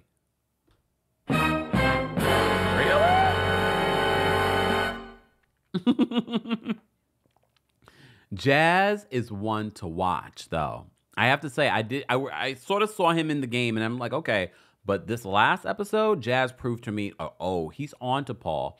Paul is very popular with the group. He notices that. Paul notices that Jazz doesn't trust him, but he thinks that he and Jazz are on the same page now that he's had a conversation. But no, you made Jazz even more suspicious, and now you've even exposed Harry. And Harry's the young kid. Do I have a picture of Harry? Here we go. Harry's the young kid. I don't know. I think Paul may have just ruined your game, Harry. And I don't know if Paul did that intentionally. I don't know if Paul was trying to do a Dan. Like, I wouldn't even want to be friends with Paul in real life. Just the way that he navigates this game. It's a little sinister. I know it's a game, but the way he navigates this game makes me kind of look at him like, okay, sir. All right. A mess. Okay. All right. Shout out to, wow, we have quite a few people watching on Twitter. Hey, Twitter. We appreciate you being here for our Tuesday takeover. This is where we cover a variety of reality TV, but reality TV news as well, and pop culture news. We're briefly talking about The Traitors UK Season 2. I'm already on episode 6. They've released the first 6 episodes of The Traitors UK. I believe next week or the following week, they will be releasing the Australia season as well. So stay tuned. Stay tuned. Was there anything else that I wanted to say about The Traitors UK? If there is, I'll let you guys know. I think this is a good season so far. It's different. Yes, similar challenges. Not similar, exact challenges. But it's still interesting to watch, especially because all of these folks we don't know. All these folks are not celebrities. All right. Let me just tell you something. Oh, we never talked about Mea Culpa. So when I was in Philly, one of the movies that I watched when I was in the hotel room was Mea Culpa. You know, I love me some Kelly Rowland. I finally got to watch Mea Culpa, despite some of you saying, don't watch it, don't waste your time. Some of you are saying, no, watch it. So I watched it. Beautiful gowns. No. Thankfully, Kelly Rowland did not use whatever wig stylist that Tyler Perry normally uses, or stylist that Tyler Perry normally uses. However, and honestly, Kelly, her acting wasn't bad. Despite the script, despite it feeling, I don't know what it felt like. It wasn't a good movie. Would I suggest people go watch it? No. I'm not going to even twerk on a fence. No. I'm not going to, no. It wasn't a good movie. Do I think that our girl Kelly has a future in acting? I do. I think this is great prep for her for the Donna Summer biopic. However, that movie was not great. It wasn't great. Yes, there are holes in it, but like sloppy hole. No, damn, not. I wish this was Kempire After Dark. Miranda says the sex scene was the best part. It was beautiful. But that's not a reason to watch the movie. And both characters were beautiful. Okay? Beautiful. But if you're really looking for something, if you just want something to play on in the background, fine. But the biggest thing that stood out to me, I was like, because I was nervous, especially when singers turn into actors or whatever. I was a little concerned about Kelly. I didn't think that Kelly didn't. I think Kelly did pretty well. I think she did pretty well for not her first time acting, but you get what I'm saying.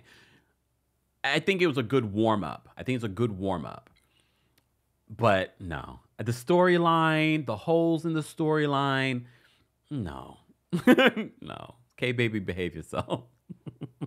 Oh, Malibu Surfer says Kelly Rowland is so beautiful. She really is. She really is. But also, like, her energy, like her personality makes her even more beautiful. Yes, she's stunningly gorgeous physically, but her personality makes you like her even more. And I'm looking forward to her finally doing the Dinah Summer biopic. They haven't officially announced it, but the family says that they would love for her to play Donna.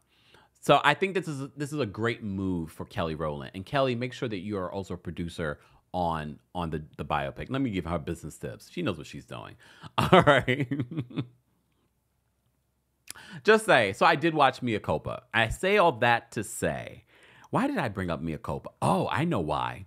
Because as I was watching one of my new favorite shows on Hulu, Black Cake, I said to myself, this is quality writing. Yes. Quality writing. And I told you my connection to this story, of course, is this is based in it's based off of a book, but and OPRAH is also one of the producing partners for this series on Hulu. And the way that it ends, I'm not going to tell you how it ends because I finally got to watch all of it. It was so beautifully done. I did not expect some of the twists and turns that were made in this story. But I told you, I feel a connection to the story because I didn't grow up in Jamaica, but I have, of course, Jamaican roots. My grandmother, very much like Covey in this story, is half Black and half Chinese. So it kind of made me think, oh, is this how my grandmother grew up? Obviously, she wasn't involved in a murder. Doesn't mean, look, that wasn't a spoiler because you have to see who exactly was involved in that murder. But that's part of the reason why Covey has to leave Jamaica and head on over to Europe, only for her to get caught up in a lot of drama. A lot of drama. I could tell you a lot about this story, but I feel like it would spoil the story for you because I want you to kind of go through the journey, the highs, the lows, the surprises, the twists, the turns for Black Cake. It's available on Hulu. It was superbly written, superbly acted, and it ended in a way that left the door open for a season 2. So I'm looking forward to that. You can watch it on Hulu, like I mentioned. Again, they're not paying me. I just think, literally, as I was watching it, I was like, this is exactly why quality writing is important, and that's exactly what we didn't get in Mea Culpa. All right? Rain of April says, same here, Kemp. I haven't been to Jamaica, but have roots and ties. I've been to Jamaica, but I didn't grow up there. And I feel like that is a difference because I'm the only one of my siblings that did not grow up in Jamaica. And I felt even more of a connection realizing that Covey is biracial and my grandmother was biracial as well. So there is a connection that I watch, and it makes me wonder, like, what was my grandmother's journey in Jamaica and her thoughts and her feelings? Because also the thing with Black folks as well, they don't really share their thoughts, their experiences, or pass down their stories about the past. Not. I think that's in Caribbean culture, but I also think that's in Black culture as well. They don't really share all of that. So I thought Black Cake was fantastically written, directed, produced. It's beautifully filmed as well. I mean, we're going from Jamaica to the islands, and then we're in Europe, and then we're in the States, and we're meeting the main character, Covey's, who also goes by the name Eleanor. You'll find out why she goes by the name Eleanor if you watch it. we follow her children. All right. And then we get, I forgot what episode it is, and we find out some more shocking news. I'm not going to tell you. All right. Anyways, for those that are wondering, I saw someone ask a question about the book versus the movie. We always know the book is always better. So I look forward to reading the book. I look forward to the reading book. If you're part of the replay crew and you've watched Black Cake on Hulu, or if you've read the book, let us know your thoughts in the comments section. All right, moving on. Latavia, I love it when you come in and you post the 11:11 wherever you are. I believe you're in LA, so you probably are, or not LA, but on the West Coast. So I love 11:11. You already know it was 2:11 here in New York, so I'll take that too. All right.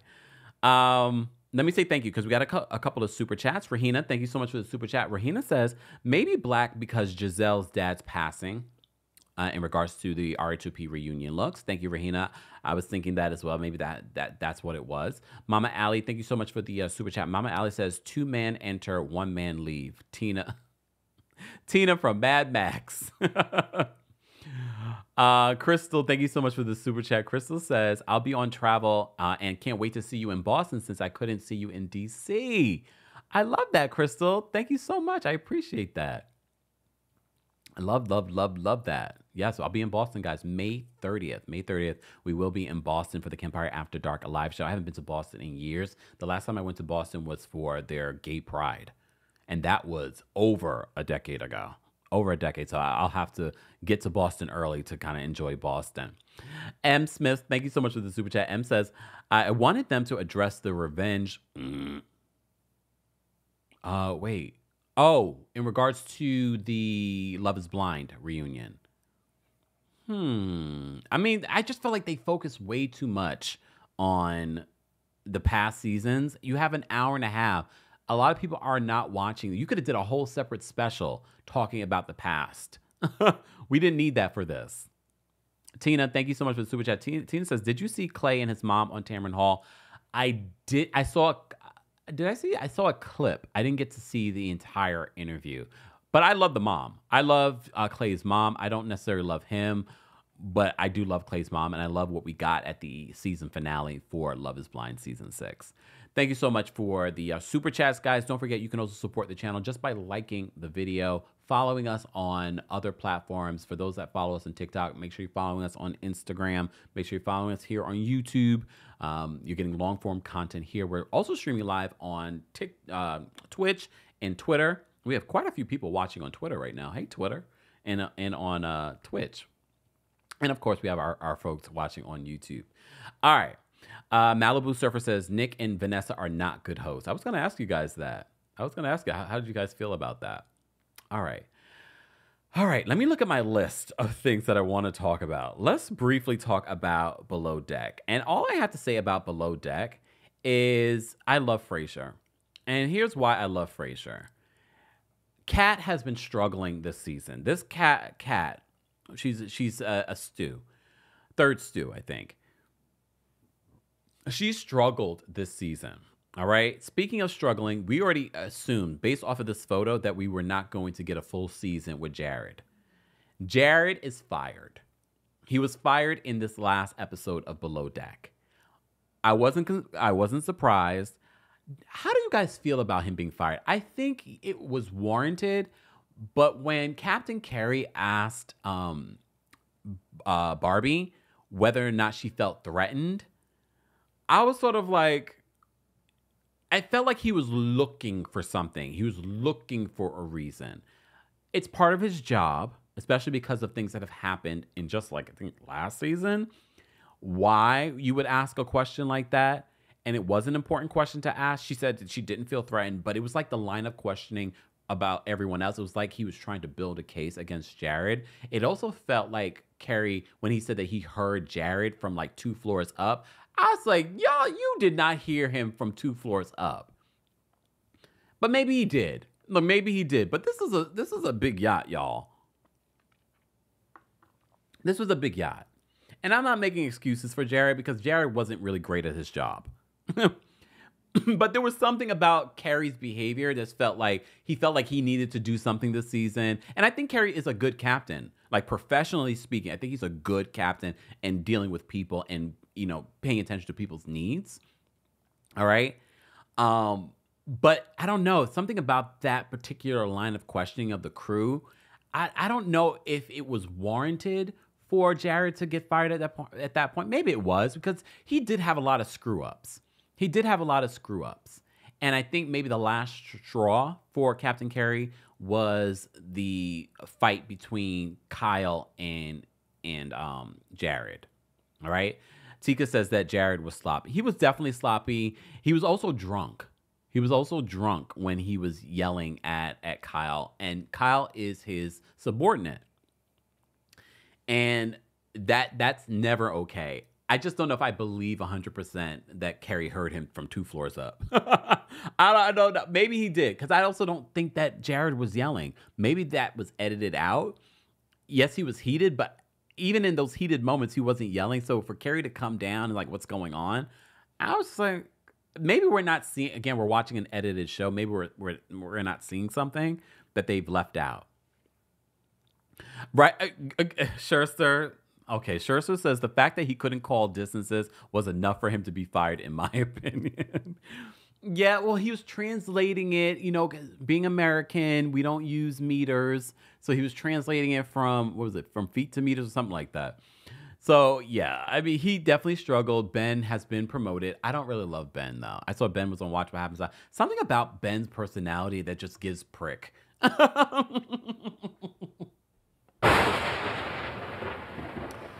There's something about his person. I can't vibe with it. Sidebar, the chef.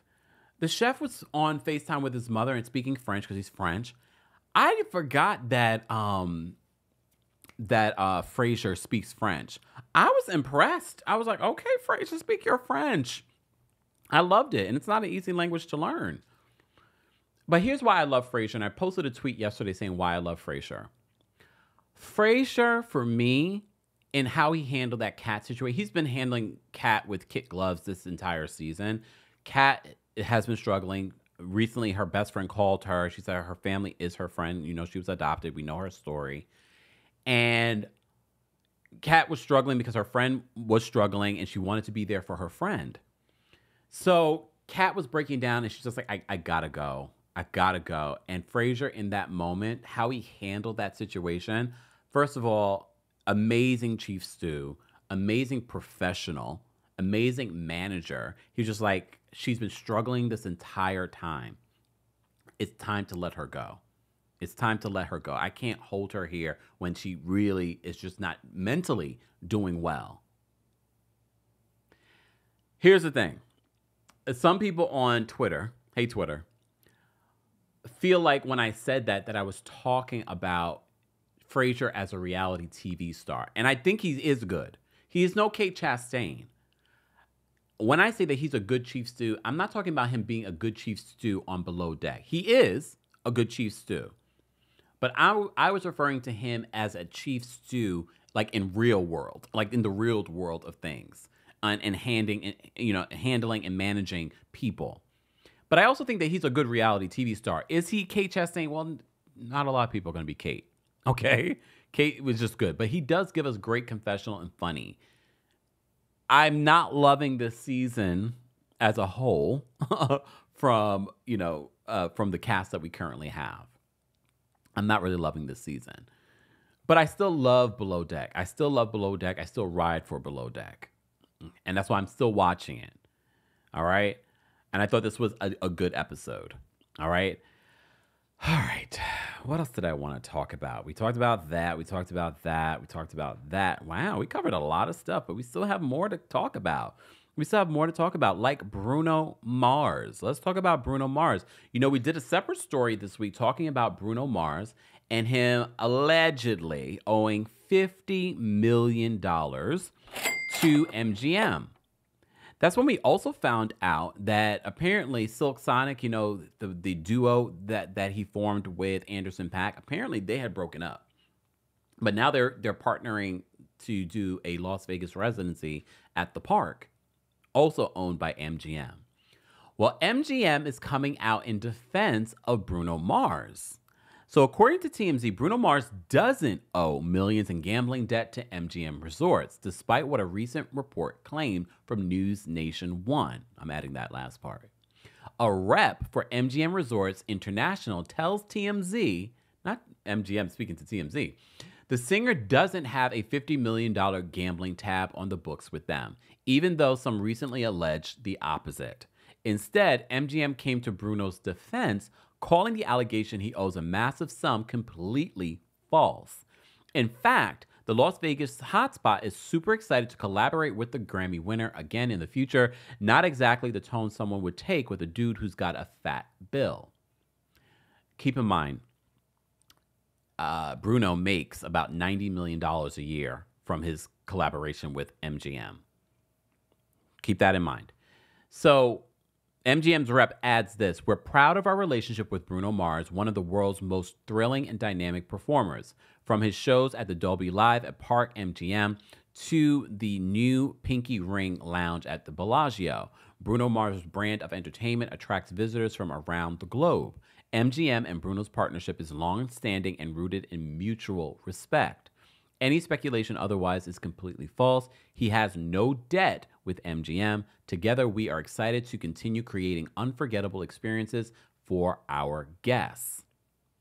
So this update comes shortly after a report began circulating this past week that claimed MGM basically owned Bruno over an alleged gambling bill that was worth tens of millions. While Bruno has yet to address the gossip, MGM made it clear that there is nothing shady about their business relationship.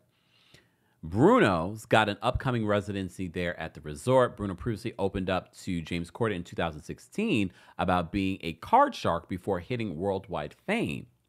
In the carpool karaoke appearance on The Late Late Show, he explained that he used to play poker to help pay his rent in LA. So the dude does like to gamble. Here's the thing, y'all. Do I believe the report?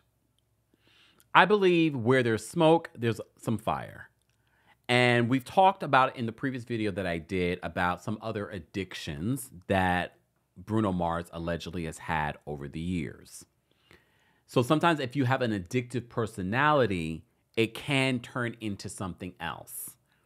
I don't know if that's what's happening with Bruno Mars, but I wasn't completely shocked that maybe that this happened. $50 million?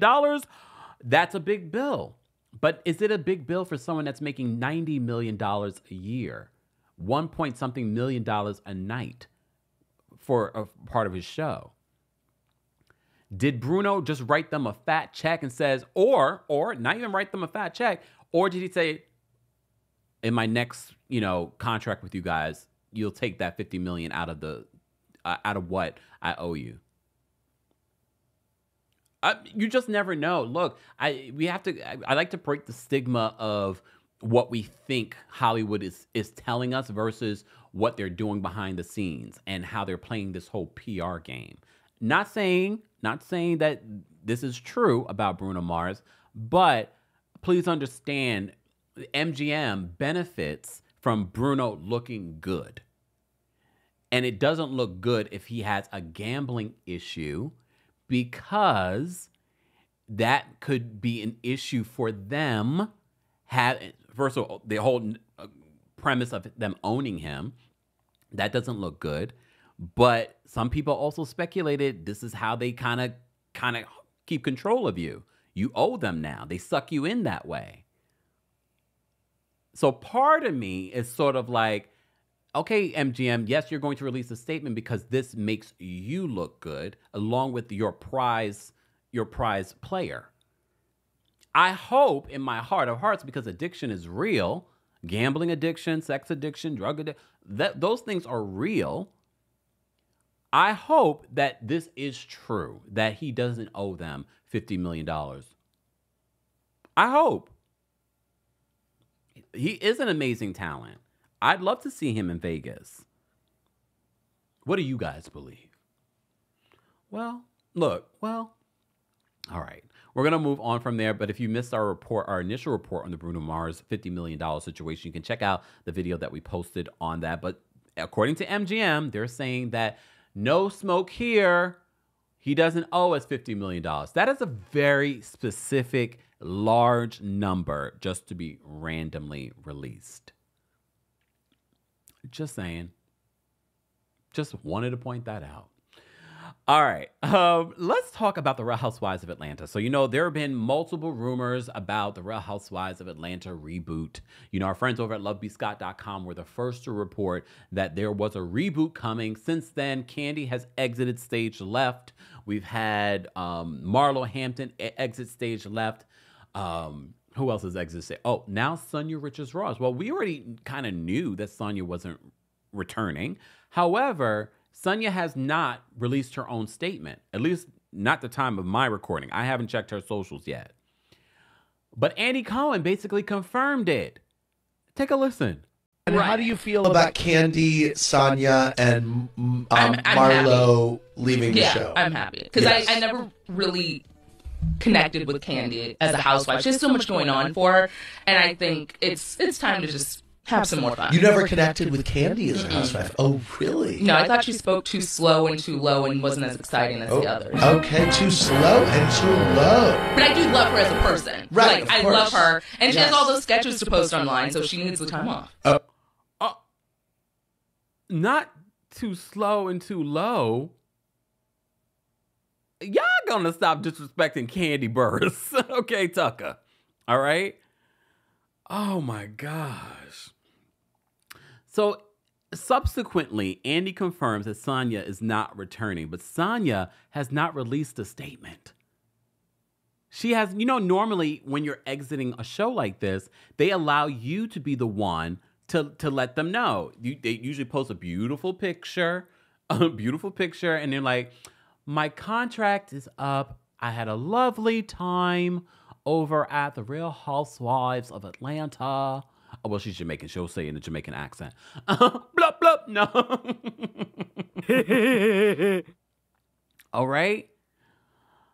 So I'm surprised that Andy would be so flippant with it. I don't know what happened in regards to that, because normally, like I said, they allow the housewives to make the announcement themselves. And we have to keep in mind, Sonia's relationship with Bravo and NBC Universal is outside of Housewives as well. She does commentating for NBC. So I don't know. I just found that to be surprised. But the really surprising part was when I believe this woman's name is Mariah made a comment about slow and low. I was like, wait, hold on, let me play it again. And how do you feel about Kandi, Sonia, and Marlo leaving the show? I'm happy. Because I never really connected with Kandi as a housewife. She has so much going on for her. And I think it's time to just have some more fun. You never connected with Kandi as a housewife? Oh, really? No, I thought she spoke too slow and too low and wasn't as exciting as the others. Okay, too slow and too low. But I do love her as a person. Right, I love her. And she has all those sketches to post online, so she needs the time off. The shade. Look, the shade. Well, speaking of shady,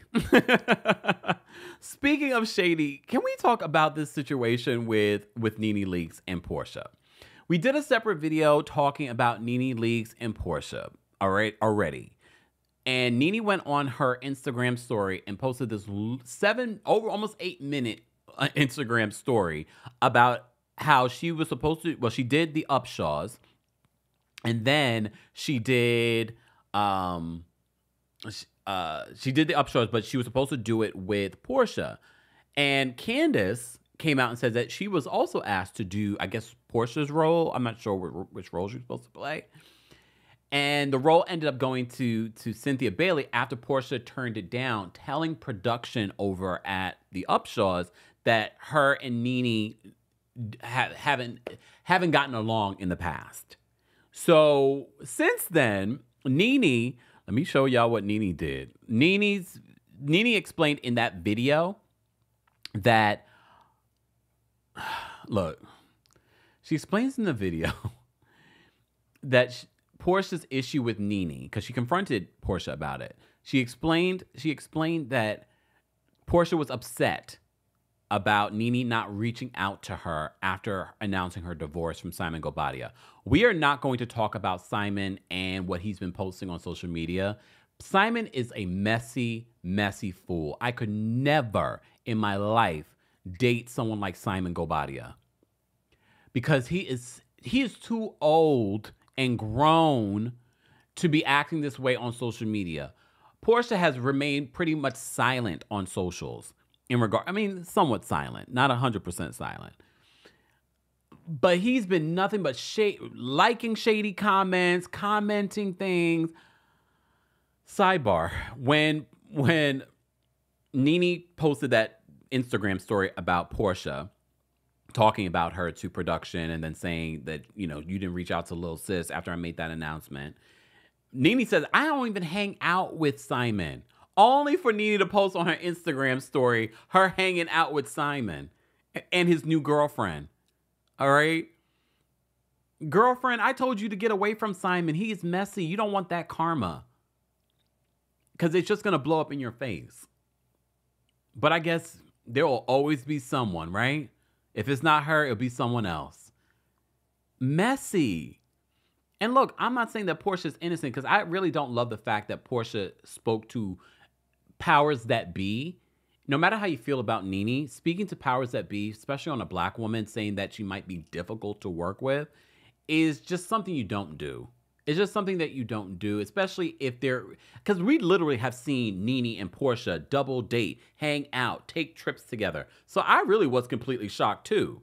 I'm not saying that I felt like they were best friends, but for you to say that to production of this opportunity, and you know what your friend has gone through since leaving Bravo, saying something like that, it's irresponsible. Like, even if you don't love Nene, and I can understand, but I still probably wouldn't say, oh, I can't work with her. Especially if you having dinner with her. I could say it because I don't have dinner with her. I'm not hanging out with her. So Nene posted this on her Instagram story on Sunday saying, Happy Sunday. Happy Sunday. Hanging out with Simon Gobadia. All right. Sidebar. I did see that, Porsha, I did see, because the people, that aren't blocked, send me stuff. I did see that Porsha was in LA and she posted up on her socials because Nene in her 8-minute Instagram story said that Porsha Williams Gobadia is not a star. She's a Bravo celebrity. She said, let's be clear. Well, Porsha posted up a picture of herself and then in the caption just put a star. A lot of you had opinions and thoughts on Porsha and her. Is she a star or is she? A lot of you said she's not a star. A Bravo celebrity, an employee of Bravo, yes. But a lot of you have also said you understand why Porsha may have decided not to work with Nene because of her new contract with Real Housewives of Atlanta. She doesn't want to be on the same screen with her, and maybe it was Bravo that told her, yeah, girl, we'll get you another opportunity to be on another show. You don't have to do this. Maybe. But Candace is also weighing. Candace from Real Housewives of Potomac is also weighing in regards to what is going on between Nene and Porsha. Nene leaks. Apparently, she's saying that Porsha did not want to shoot an episode of the Upshaws with her, and that kind of cost her that gig. What? Well, first of all, I have some tea on that. I have some ET. So I was actually also approached for this same role. And I was in LA when I got the call, and then I was kind of waiting around to see if they were going to call me, and they never did. So I went home. Kenya, I also heard, was approached for this same role. So they just reached out to all the good housewives, all the acting housewives, and it went to Nene and Porsha, and then I guess Porsha decided it was no, she didn't want to do that. And, Nene had said at the time, she was like, look, we haven't had issues in, over 4 years, so don't do that. But I feel like Nene was looking at their friendship and conflating that with a work relationship. Clearly, Porsha is fine to kiki and break bread with you and have drinks with you, but she doesn't see you as someone that she wants to work with. Those are two different relationships. In her Instagram story, she was out with her man, and then also with Simon and his rumored new flame, Yasmin Ibrahim. Nasty work. Yeah, but I will say Simon posted, my Habisha sis keep winning, very proud of you, been my friend before BS. So I guess he's trying to say, He's trying to clean it up. yes, Simon, we're all out, but this is somebody I've been friends with. That was a double date, and Nene did that to be shady. Nene posted it like 3 times. Right. Look, that's the latest update on the whole situation with Nene Leakes and Porsha. I honestly was surprised. And that's the only reason why I'm sort of like, something must have happened here, Porsha. Like, something's not right. We could say a lot about Nene, but I literally had seen a lot of posts of Nene and her guy, Naomi, and Porsha and her then husband, well, still husband, estranged husband, Simon. And now Simon is shading Porsha all over social media. Simon, sit down. I can't wait till you go off into obscurity so we don't have to talk about you anymore. I don't understand. I've never understood that relationship. I never believed that relationship. I don't know what went down, but I'm sure it was something shady because there has been nothing but shade involved when it comes to Simon Gobadia. Anyways. All right. Moving on to some more Real Housewives related news. So, from what we are hearing, because I know a lot of you are wondering in regards to Real Housewives of Beverly Hills, who is coming back and who is not coming back. I've heard word on the street, Garcelle's not coming back. I'm joking. Lies, the lie. I'm joking. Imagine I predicted something. No, I'm joking. I'm kidding. Calm down, everyone. Calm down. I'm joking. I'm playing around. I don't know. I would be very devastated if Garcelle did not come back.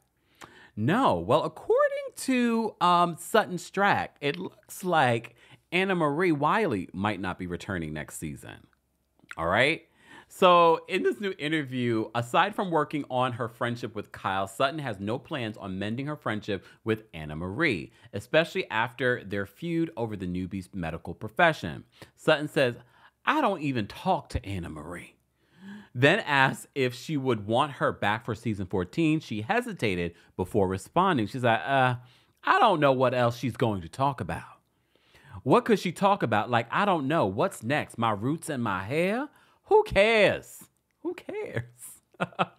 The fashion designer insisted Denise Richards, 53, should return full-time. Not fashion designer. I guess, well, she is, technically. Not technically. Should return full-time after she made appearances on season 13. I don't want to see Denise Richards. Right? Anyone else? I don't want to see it. You let me know in the live chat. Replay crew, you let me know if you want to see it. All right? She says, I wish Denise would return, Sutton confessed. I love her. I'm a huge Denise fan. I think she's wonderful. The Georgia native continued, Denise is very funny, and she's very smart, and she's so beautiful. Sometimes I get mesmerized just looking at her hair. Sidebar, I really did like Denise Richards' hair on Watch What Happens Live this past week. I was like, I like this wavy hair and the color. But she was terrible in her return. I don't want to see Denise return. I'm sorry. We've given her opportunity after opportunity. Exactly. Retha says, no. How about Camille? I've been saying bring back Camille. And they brought her back, but we didn't get anything from Camille. And that wasn't Camille's fault. That wasn't Camille's fault. It was Kyle's fault. No, I don't know whose fault it was, but we didn't get enough about Camille. Camille is married. Camille has money. Camille knows these women. There's history. Camille's willing to share her life, I think. I'm trying to remember over the years. Yeah, she shared her life. She came on this damn show to divorce Kelsey Grammer. Well, he put her on the show to get divorced. Damn, Camille. But you won, Camille. You won. All right. Speaking of the Real Housewives of Beverly Hills, Mauricio has a new show, coming up on Netflix called Buying Beverly Hills. Season 1 was but I love real estate, so I don't mind watching. So you might not know this because we didn't do a separate story on this. Paris Hilton slammed Mauricio on social media after seeing a clip from Buying Beverly Hills where he's talking about his relationship with Rick Hilton. As you know, on the not the season finale, but the reunion part 3, we talked about this on in regards to Beverly Hills, on Real Housewives of Beverly Hills. So Mauricio is responding to Paris Hilton's comment on social media. A thing that has caused a little stir is the discussion over creating the agency, leaving Hilton and Highland behind. I got kind of by Hilton and Highland. I am Rick's brother-in-law, but unfortunately it got sour because it really affected the family, Kyle more than anybody. You know, her family stopped speaking to her. Your niece Paris speaking out recently, not a fan of this conversation. What is your message on that and sharing all that? Look, it's sad that she got so upset about that, but at the end of the day, it was, you know, it's two businessmen making two business decisions. You know, I felt like I deserved something. I asked for something. He didn't want to do it, and then I chose to go off on my own. I wanted to take care of my family. I wanted to be successful. I wanted to go forward. I wanted to do the most I can do, and at the end of the day, I made that decision just to go forward with this thing. So, you know, certainly no bad blood on my side. So Paris Hilton in her comments said this: "My father is a consummate gentleman and has always taken the higher road. He would never speak negatively about his family, especially in the press. Frankly, we are all sick of him, Mauricio, using the Hilton name every chance he gets to plug his lame show. It's enough already." For Paris Hilton, who also doesn't necessarily always speak out in the public or press or on social media, the fact that she's speaking out in regards to this says a lot. And she's right. Rick hasn't spoken out. Do I think that there was some bad business? Do I think that Rick could have probably supported Mauricio more? Yeah. But I also have to keep in mind that this is a business issue that they've had. And I don't think that Mauricio could have left Hilton Real Estate, whatever it was called. I don't think that Mauricio could have left there and there wouldn't have been bad blood. As we know, on the reunion, Kathy accused Mauricio of stealing, you know, some of the employees for the agency. And look, can you really steal anyone if the people want to leave and they want to follow you? I don't think you can. And I don't think Rick is silly enough to believe that no one was going to leave with Mauricio. You could have bad blood about it. You can be upset about it. But realistically, I'm not surprised that people left. This happens in business, no matter what business it is. If you have a team of people that are working with you and you have sort of like, you know, real estate's a little different. He had his own, like the Umansky group under this Hilton brand. So I'm not surprised that his team were like, I'm going to leave. I want to go work with you. Because Mauricio felt like he wasn't getting the just, you know, according to him, professional love that he wanted from Rick, who was his brother-in-law. All right. But him using it for his fodder for his reality show, that's a whole other thing. Because a lot of people did call out Mauricio for season 1, talking about how he made it in real estate and kind of skipped over the Rick Hilton of it all. But maybe he didn't want to mention the Hiltons because anytime he does, it becomes something in the press. Maybe. But I guess he's not stopping this season. All right. Are you guys going to be watching the new season of Buying Beverly Hills? I probably will definitely give it a watch. Here's the thing. And I said this before, and I said this in the comment section. I believe it was on Bravo Snarkside's video of one of the stories. Oh, it was a video of Mauricio dancing to Texas Hold'em. And I said, you know what? I'm going to create a t-shirt that says Rick Hilton would never.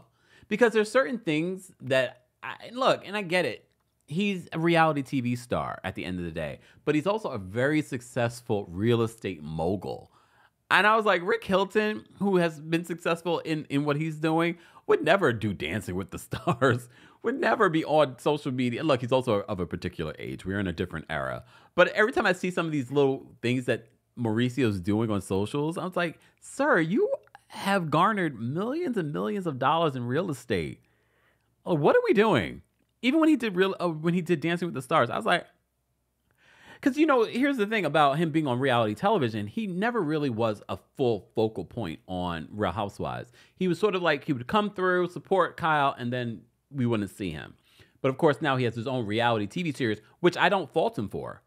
You should, but even that, you should sort of breeze through on that. Everyone else should be the star. Very much like Selling Sunset. Everyone else should be the star. Not you. It shouldn't be about you, but I get it. They want to, reap the benefits of what's happening on Real Housewives of Beverly Hills. His marriage situation, of course, that's going to play out. Danny says that I'm watching for the tea. I'm watching for the tea. Apparently, Mauricio's talkative on the show. Apparently, they're going to use that as a part of his storyline. Samara says that he likes the fame. Yeah, a lot of people do. It doesn't matter how much money you've accumulated. A lot of people love the fame. All right.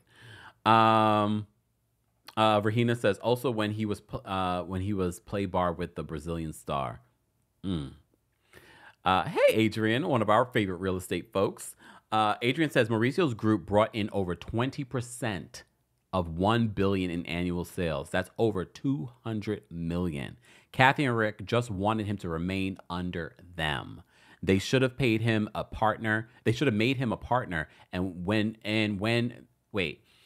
should have made him a partner. And when they didn't, he left. Thank you for breaking it down that way, Adrian, especially as our real estate expert in the chat. So when you put that into perspective, he felt disrespected. He felt professionally disrespected by Rick Hilton and the folks. So the minute he left, I wasn't surprised that people are going to be in their feelings, because now you're taking $200 million from under me, and now you're taking some of your agents that were helping build that. Honestly, though, for you guys that watched Buying Beverly Hills, I really wasn't impressed by Mauricio's style of selling, but that could be just based off an edit.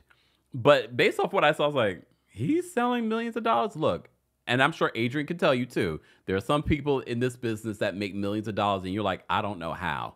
I don't know how. Adrian says those agents could have stayed at Hilton and Highland. They left because they trust him. Exactly. They wanted to continue to work with him. So you can't really blame Mauricio for them deciding to leave. He didn't hold a thing to their head for them to leave. Exactly. Foxy wants to remind us. Thank you, Foxy. Foxy says he's still an awful man, laughing at Jax when Erica cussed him out. Well, thank you. Look, we can feel both. We can feel both. Dia says 20% is a lot. It is. It is a lot. It is a lot. Gigi reminds us that he disrespected Jax, Garcelle's son. I wonder how Garcelle feels about Mauricio. I wonder if that's still in the back of her mind. Samara says Selling Sunset is better. You know how far behind in Selling Sunset I am? Like, I really want to get into it. But after the way that those producers treated Selling Tampa, I'm like, look, because I still want to see that. But anyways, I say all that to say, did I cover everything that I wanted to talk about today? I think I did. And if I forgot, we'll talk about it another time. We'll talk about it another time. There was the Shangela story that I want to talk about, but that's really long. That's a really long story. But Shangela is facing multiple accusations of SA.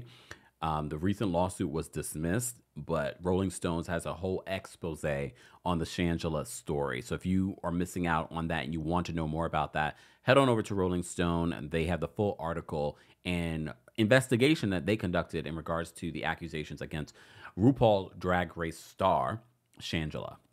All right, let me say thank you because we had a couple of super chats. We've been live, guys, for over 2 hours. Over 2 hours. Julie, thank you so much for the super chat. Julie says, how many last names are you going to give Porsha? Well, we'll see what Porsha decides to do after she, divorces Simon. She loves love, so she'll probably move on to another guy. All right, Porsha Peach Juice Williams, formerly Gobadia. J.I., thank you so much for the super chat. J.I. says, I feel like Nene is jealous that Porsha is returning to RHOA. That did cross my mind. And her career is floundering on Zeus. Nene has called for Porsha to be fired from RHOA. I mean, a couple of people. She's done that for Cynthia Bailey. She tried to claim in that video, Cynthia Bailey and I are getting along now. Look, now. Gracie's Quilting and Crafting Corner. Thank you so much for the super chat. She says, hi, Kempire. The RHOP reunion looks are out. Thank you. We talked about it, Gracie. Thank you so much for the super chat.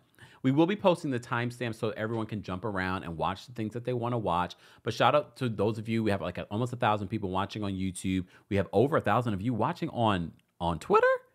Hey, Twitter. Wow. Look, wow. Okay, Twitter, we see you. We appreciate you being here for our Tuesday takeover. If you like a mashup of hot topics like this, we cover everything. We don't just talk about Real Housewives. We don't just talk about reality television. We cover every single thing in pop culture, or at least we try to. And that's why Tuesday Takeover is fantastic for us to do, because all the stories that you guys want me to cover, this is where we try to catch up and cover those stories. All right? And we're not done because I just thought of a story that I wanted to talk about. Thank you, Gracie, for the super chat. Sharon, thank you so much for the super chat. Sharon says, there's a story for why Nene posted the pictures on IG. It involves text messages. Okay. All right. Sometimes I just can't get caught up in all the petty back and forth between some of these housewives because I'm just like, oh, God, just get to it. Julie, thank you so much for another super chat. Julie says, I think the trust broken was something financial and not cheating with women. Being quiet, Paris now, how about the OC and the Alexis and John? All right. Thank you, Julie, for the super chat. Rasani, thank you so much for the super chat. Rasani says, let's be clear. Kathy loves the fame. Kathy wants to be the only star. If her sisters and their family need to spread their wings and leave a legacy for their kids, what's wrong with that? I agree. They really try to downplay the whole Mauricio of it all leaving, but you can definitely tell that they were burned. And basically how Adrian broke it down in regards to numbers, if a person's walking away from your company with $200 million, you're going to feel a way about it. You might not go on social media and talk about it. You might not say it in a reality show, but you're definitely probably talking about it in rooms in Hollywood. Who knows? Who knows if Rick tried to get in Mauricio's way? It wouldn't shock me. It wouldn't shock me. All right. One last story that I wanted to cover. Let me bring this up. It might be the last story. Look. So, anyone else shocked that they've already filmed the VanderPump Rules Reunion? We're only on episode, 5? Are we even on episode 5? They've already filmed the reunion. Andy Cohen spoke about it on his Radio Andy show about how the reunion went. And they released the seating chart. And I was like, wait, why are we getting the reunion seating chart? And yes, the reunion seating chart is not much different than last season, besides Raquel not being involved, Rachel not being there. But I'm thinking to myself, why are we already looking at the reunion seating chart? Andy Cohen did say on Radio Andy that he watched the last 7 episodes, and he had to remind us he's not involved in production. He just hosts the show. Sidebar, here's the thing, Andy. I know you like to say you have no stake in the fight, but this is a job for you. You are a host of their reunion. So them being successful, them getting more seasons, you still benefit. We're not dumb. We are not dumb, sir. We are not dumb. Some people are. Some people will fall for it. But you still benefit. This still is a job. You're still getting paid to host this reunion. So he says it's juicy and it's good. We shall see, because based off the first couple of... It's a 2-hour Vanderpump Rules tonight? No. No. If you guys are expecting a recap on that, good luck. Good luck. 2 hours? I barely have been wanting to even watch an hour of this show and recap it for you guys. And it's not one of those shows that we recap that get the numbers, like our Potomac. Even Potomac being lackluster, you guys show up for Potomac. Married to Medicine. So no promises on this 2 hours of Vanderpump Rules tonight. I hope not. Oh, hope y'all are wrong. Hope y'all are wrong about that. Anyways, so we got the reunion seating chart. There's nothing to tell here because it hasn't changed. I'm just shocked that this reunion has already been filmed. It's giving Love and Marriage DC. Like, what is happening here? Why so soon? Why so early? It's the reason why they're wrapping up the reunion so quickly is because they know that the season's not that great. And maybe they want to start filming the next season. I don't know. It's interesting. It's interesting. Anyways, guys, I think that's it. I just want to point this out. How are you guys doing? You doing okay? In love. Yeah, we're doing Oh, that was great. my answer. Yeah. We're doing good. great. We're doing That's good. Thanks for asking. Yeah. Jonathan Majors and Megan Good are still together. They were at the NAACP Awards as well. Interesting interaction.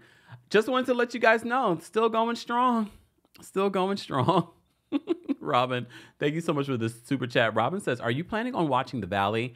Like, part of me wants to watch it because I have to say the promo that I saw for it didn't look bad. I was actually surprised. I was like, wait, I might be interested. I might end up watching it if I have some time. It premieres, tonight as well? Or this week?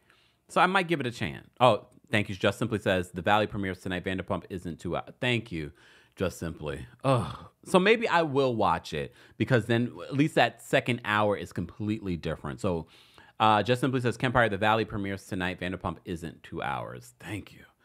Woo! Thank you, Lord. Well, so maybe I will watch it along with Vanderpump Rules, and I will talk about it during our Vanderpump Rules recap.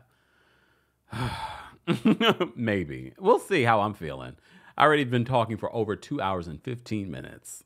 All right. Thank you all for being here. Thank you so much for the super chats. Thank you to our subscribers. Thank you to our channel members. Some of you have been members for a month, a week. Some have been members for 12 months, 2 years, 3 years. We appreciate your support. To become a member, head on over to teamkempire.com/join. Don't forget, we are on tour. Kempire After Dark live show is coming to a city near you. Yes, more cities will be announced. Stay tuned for those official confirmations. But if you're in Boston, Nashville, Atlanta, or Seattle, or will be, check out the description for more details. Get your tickets today. All right. And if you haven't liked the video, if you haven't followed us on Twitter, because quite a few of you watched us on Twitter today. I have never seen this many people watching on Twitter. Hey, Twitter, we appreciate you all being here for the full 2 hours of our Tuesday Takeover, a mashup of some of your favorite reality TV shows, reality TV news, and pop culture news. Replay crew, as always, be sure to weigh in and share your thoughts on some of the topics. We will be posting the timestamps for your convenience. And don't forget, you can take us on the go by downloading the Kempire podcast. All right. While you're there, don't forget to give us a 5-star rating on Apple Podcasts and on Spotify. Thank you all for being here. Thank you to our King's Guards. We could not do this without our King's Guards. Be sure to thank them and share your love with them in the chat. We appreciate them so much. Julie, thank you so much for all the super chats. Julie says, KSPN, give a shout out to the Iowa women's basketball team in March Madness. Go Hawkeyes, my alma mater. Thanks for a great Tuesday takeover. Congratulations to the women's basketball team in Iowa. Congratulations. I have no idea how you did. But shout out to the women playing basketball. You guys don't get enough shine or light. Thank you, Julie, for the super chat. We appreciate that. Everyone, have a great rest of your Tuesday. I will see you guys in the next one, the next video, the next podcast. Who knows? Talk to you guys later. Have a great day. Bye, y'all. We're going to get out of here. Come on.